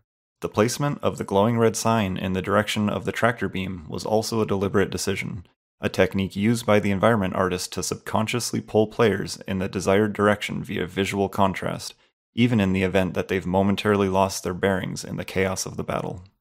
The pacing of the combat here was carefully balanced to leave most playtesters on the brink of being overwhelmed and feeling like they made it through by just the skin of their teeth. It took many iterations of enemy placement, ammo and item placement, and player path adjustments to achieve this balance. We ultimately settled on a design that featured a steady stream of advancing antlions, with antlion spitters placed at the far end of the space applying enough pressure to prevent players from rushing toward the goal. Combine soldiers up on the raised platforms divert player attention to the right-hand flank and provide verticality in target prioritization, adding to the sense of frenzy we sought to create. The goal of this puzzle was to create a moment of heightened stress by requiring players to deal with a sudden threat after being placed in a precariously disadvantageous position. In the original design of the puzzle, players would stand on a platform which was suspended from a cable and pull themselves across the chasm. Halfway across, antlion spitters would emerge and start attacking. The platform provided limited cover, and players would have to make trade-offs between taking cover and continuing to propel themselves forward. This succeeded in creating the desired spike in intensity, but unfortunately, the lateral movement of the platform caused considerable motion sickness for most playtesters. Even players who were comfortable with the vertical movement of elevators elsewhere in the game were adversely affected here. The puzzle that we shipped retains the same sense of tension due to being stranded in the middle of a chasm under attack, but does not rely on physically moving the player. The upper portion of the wooden platform is deliberately devoid of any substantial cover, which encourages players to jump onto the platforms below. On the lower platforms, we provide enough cover to protect players from antlions, but also leave them feeling vulnerable out in the middle of the chasm. The cover here is porous and breakable, increasing the sense of urgency and requiring players to engage the antlions from their compromised position. In cases where the player had to face off against Combine in relatively open spaces like this one, we often found that playtesters would backtrack to safety and attempt to pick away at the soldiers from a distance. The playtesters would ultimately be successful in clearing the combat space, but would feel unsatisfied with the encounter due to the repetitive and static nature of the tactics that they employed. To address this, we used a few design tools to discourage this type of player behavior. The placement of the Combine suppressor, standing on the bed of the truck at the far end of the courtyard here, is the key to the design flow of this battle. The suppressor does not move from his planted position on the far side of the courtyard while the player is on the near side. His positioning, combined with his unrelenting wall of suppressing fire, forces the player to advance in order to close the distance required to take him out, all while under the intense pressure from a carefully crafted combination of other Combine units. Additionally, if the player backtracks far enough from the fight, the more mobile Combine soldiers in the encounter are told to retreat and hold their ground until the player once again advances into the combat. These elements together keep players moving forward into locations that provide for more interesting opportunities for both the player and the enemy soldiers. After the intense combat that precedes it, this tower initially serves as a pacing break, before once again ramping up the intensity on the player's final fight up to the Combine tractor beam controls. While the lower portion of the tower does contain combat, it has been designed to cause players to engage with the space in a different way than the preceding courtyard fight. The focus here is on navigating the chaotic verticality of the tower, which we found to be particularly successful for playtesters to experience in VR. The manhacks that initially engage the player from above fly a path that deliberately has them crashing around the pipes and boards overhead, causing sparks and splinters to rain down on the player. Combined with the disorienting nature of the space, the Combine suppressor that emerges at the top of the stairwell is used to reintroduce an appropriate level of intensity and to create a sense of a struggle as the player continues to scramble closer to their goal. At the start of the previous map, we introduced the tractor beam, a failsafe device used to catch the falling vault when the last substation was knocked offline. In this location, the console looks like it could be used to control the tractor beam to dock the vault for entry via the nearby gantry on the left. We decided to have the vault crash to the ground spectacularly, but for this to work emotionally, we needed the scene to increase in tension beforehand. The whole vault docking console is absurd by design. If the console appeared too much like a legitimate puzzle, playtesters could take too long and let the air out of the scene, unsure if there was something that they could actually solve. The more inscrutable the machine looked, the more likely they were to interact with the levers and play along with the unfolding disaster. The first phase of the puzzle extends the catwalk and unlocks the main lever bank, which responds to the player's input, engaging them in the solution. Every subsequent lever thrown does nothing except increase the tension as things continue to go wrong. The back-and-forth radio dialogue between Alyx and Russell completes the scene with growing panic and keeps players in the moment, flipping levers in an attempt to save the vault. 5 years ago, we placed playtesters beneath an idling Half-Life 2 Strider. It was a really simple prototype, but the feedback was overwhelmingly positive. This experience convinced us we should pursue a Strider encounter in VR. And as a result, we built dozens of prototypes over the next few years. Some designs pressed playtesters into very close contact with the Strider. Some had a Strider chase them through a simple environment, or shoot at them through porous cover. In other cases, the Strider would destroy a wall the player was hiding behind or give a performance the player was meant to observe. A prototype built in 2017 squared the player directly off with a Strider in a quarry, combining many of our ideas into one experience. Based on the success of this prototype, the team moved on to building the shipping experience ahead of you, although it would take another 3 years of refinement to complete. Each iteration brought us a new set of rules and players' expectations. The Strider encounter ahead is a carefully crafted collection of beats shaped by our own ideas of what would be exciting and fun, refined over a long period of playtesting. Through many iterations of the Strider encounter, we would find ourselves having functionally solved a problem, only to realize that we also had to fictionally contextualize the solution so that it made sense. For example, we designed this entire map to include combat with Combine soldiers. But how should we fictionally place them in this destroyed space? How could we put a disabled Strider close to the player? What were the Combine doing here prior to the vault collapse? This soldier was placed here to communicate to the player that some Combine were in the area investigating an antlion infestation before the vault fell on them. In fact, you can see some dead antlions nearby. If you listen closely, you'll hear the soldier trying to contact the rest of his squad, letting the player know that they are not alone and that there is likely to be more combat ahead. Although we could excuse a few random Combine in this area left over from investigating the antlion infestation, we needed a way to justify the large squads of Combine in the combat encounters that occur later in the level. These two Combine are part of a squad sent down looking for survivors after the vault collapse, and their dialogue is designed to inform the player that this Strider they have found may not be dead. Fictionally, it is the player's combat with these two soldiers that alerts the rest of the Combine in this area to the player's presence. For many players, Striders are the most feared and powerful enemies in the Half-Life franchise, and we thought it would be interesting to flip player expectations on their head and experience what it would feel like to team up and cooperate with a Strider. Our initial concept was inspired by Aesop's fable of the Lion and the Mouse, with the player freeing a disabled Strider who would later help the player escape by clearing the way forward. Initially, the parking garage was a Combine silo, and it was much easier fictionally to have some type of Combine device which could constrain a Strider without injury. When the location changed to a collapsed parking garage, we constrained the Strider by trapping it in the elevator shaft, held down by the elevator car. After being freed, the injured Strider would lash out at anything nearby, Combine and player alike, as it tried to escape.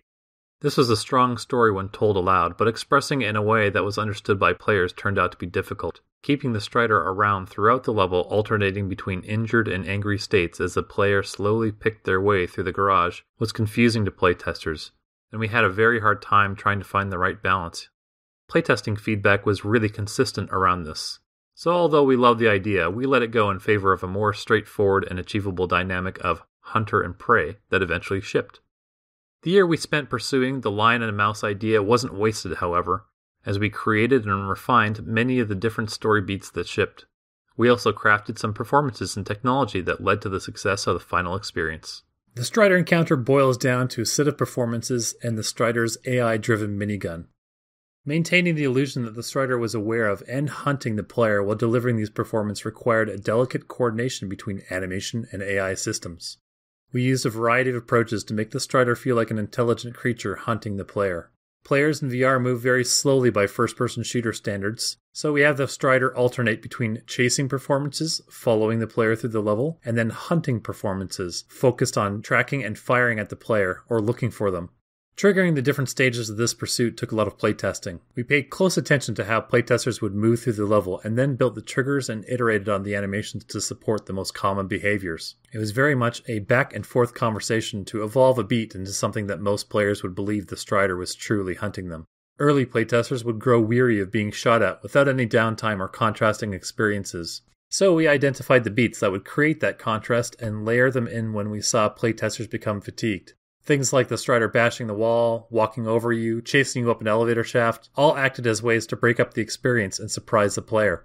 Whenever we had feedback a playtester was growing or looked bored or fatigued, we would brainstorm different ways to insert these beats, and then test it to verify that they were paced correctly.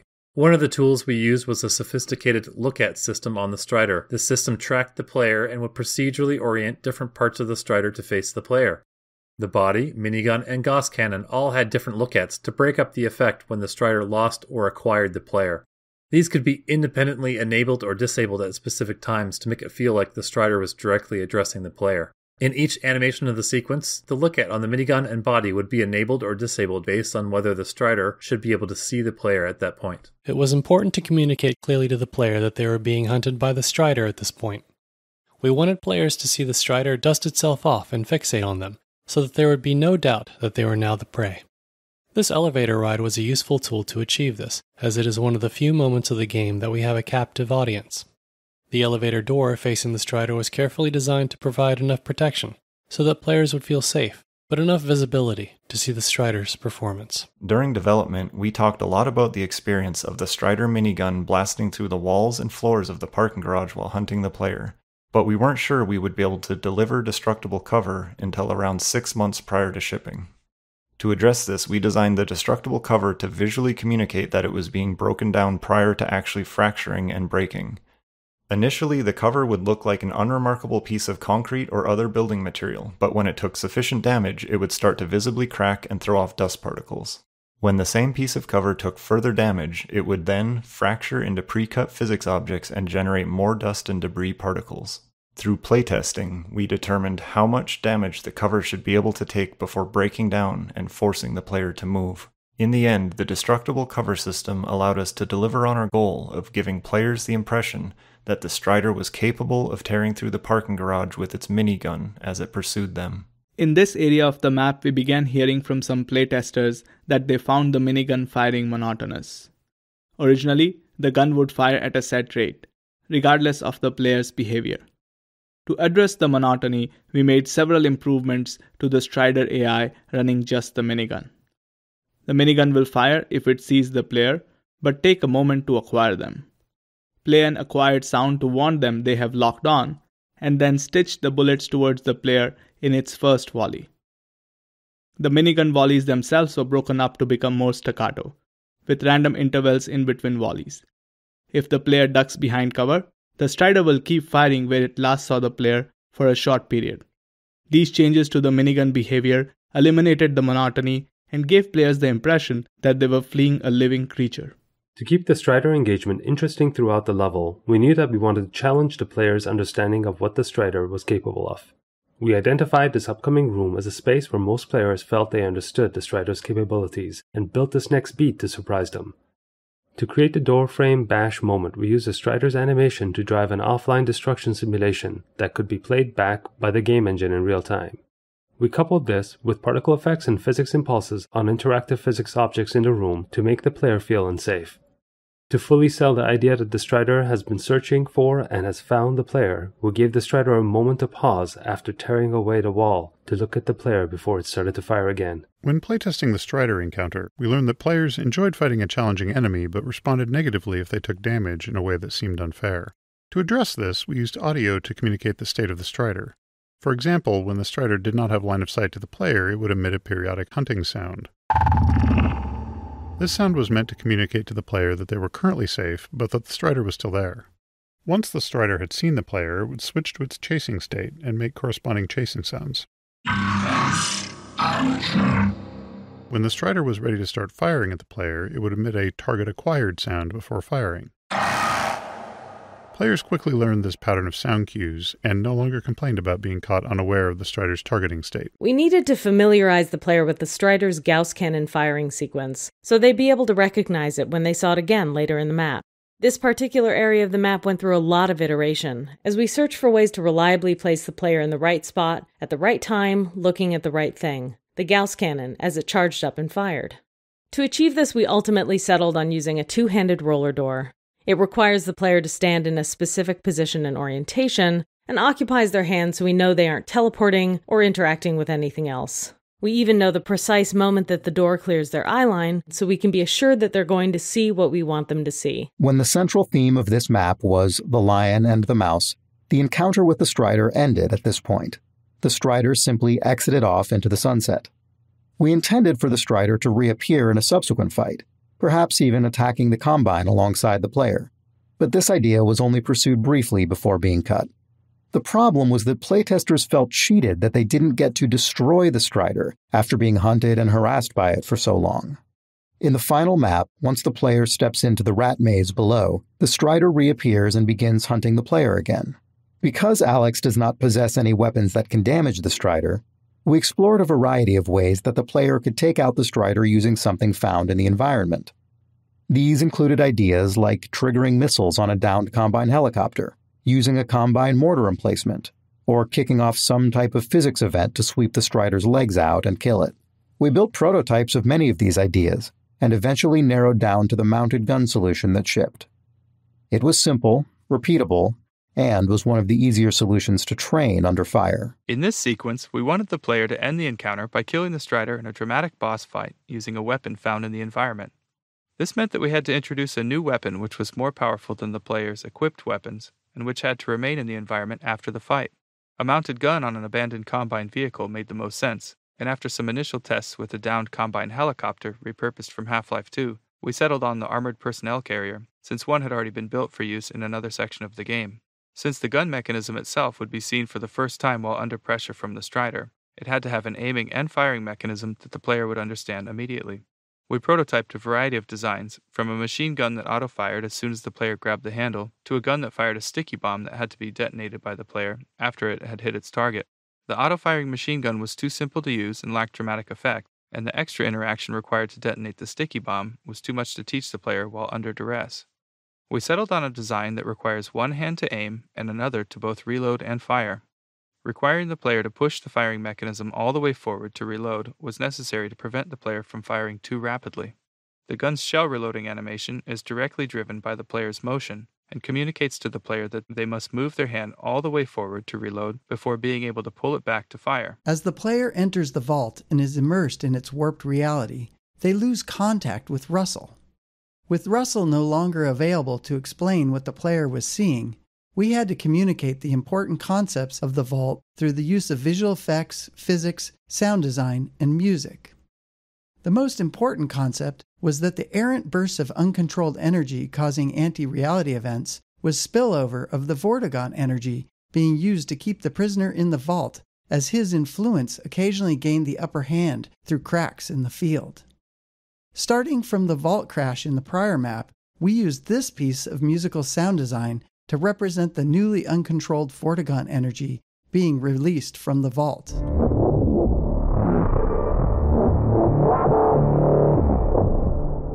And this piece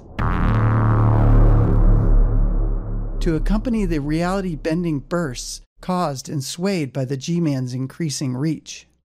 Within the vault, we repeat these motifs to reinforce the Vortigaunt energy mechanic that the player is ultimately able to use as a weapon against the Combine, short circuit to release the prisoner, save Eli, and complete the game. Right from the earliest days of the story design, the audio team established a corresponding aesthetic plan that employed increasingly strange sound design, soundscapes, and music, culminating in a soundscape appropriate to the broken reality of the vault and Alyx's encounter with the G-Man.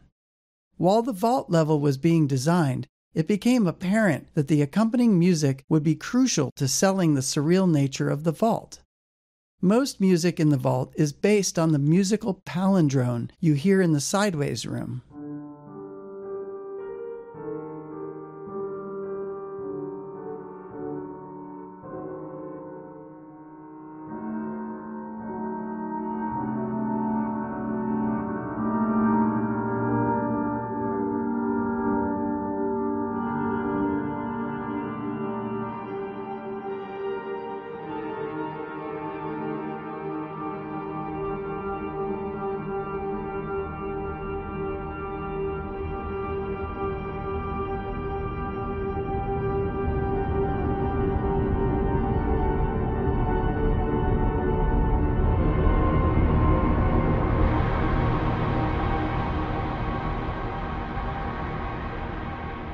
By utilizing variations of elements in this piece and warping them with multiple types of pitch and time bending, we created an appropriately abstract sonority.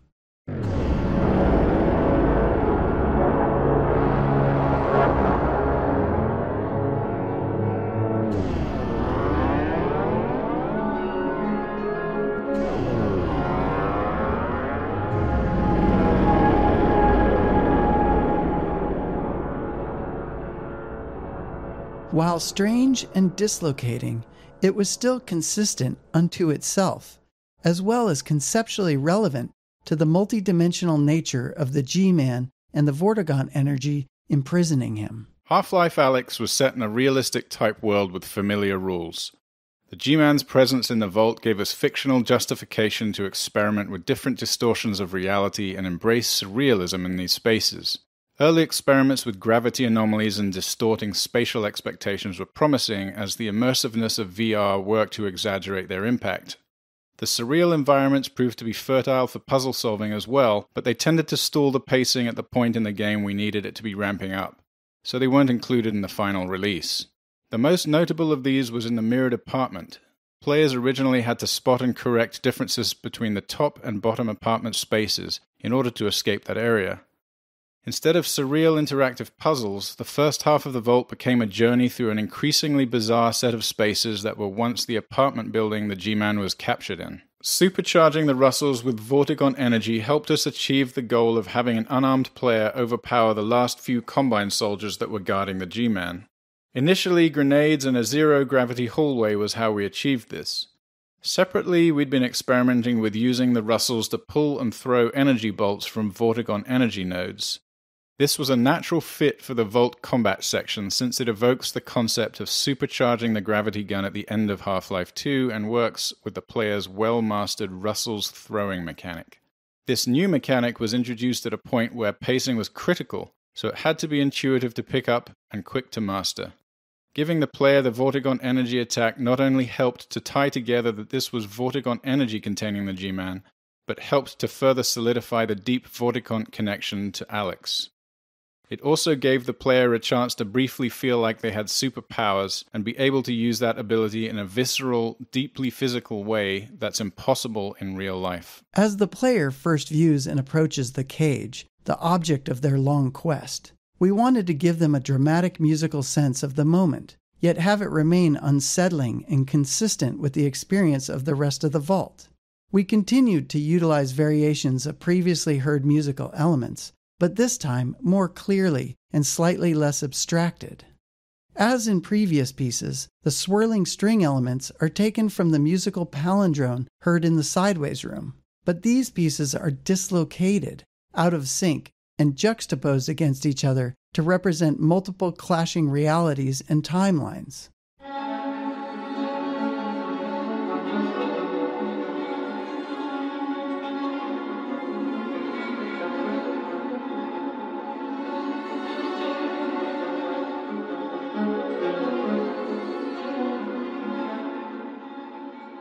As the player approaches the cage, a piano piece is introduced that works with all three, almost binding them together, but also standing apart, just as the G-Man binds the various threads and eras of the Half-Life series.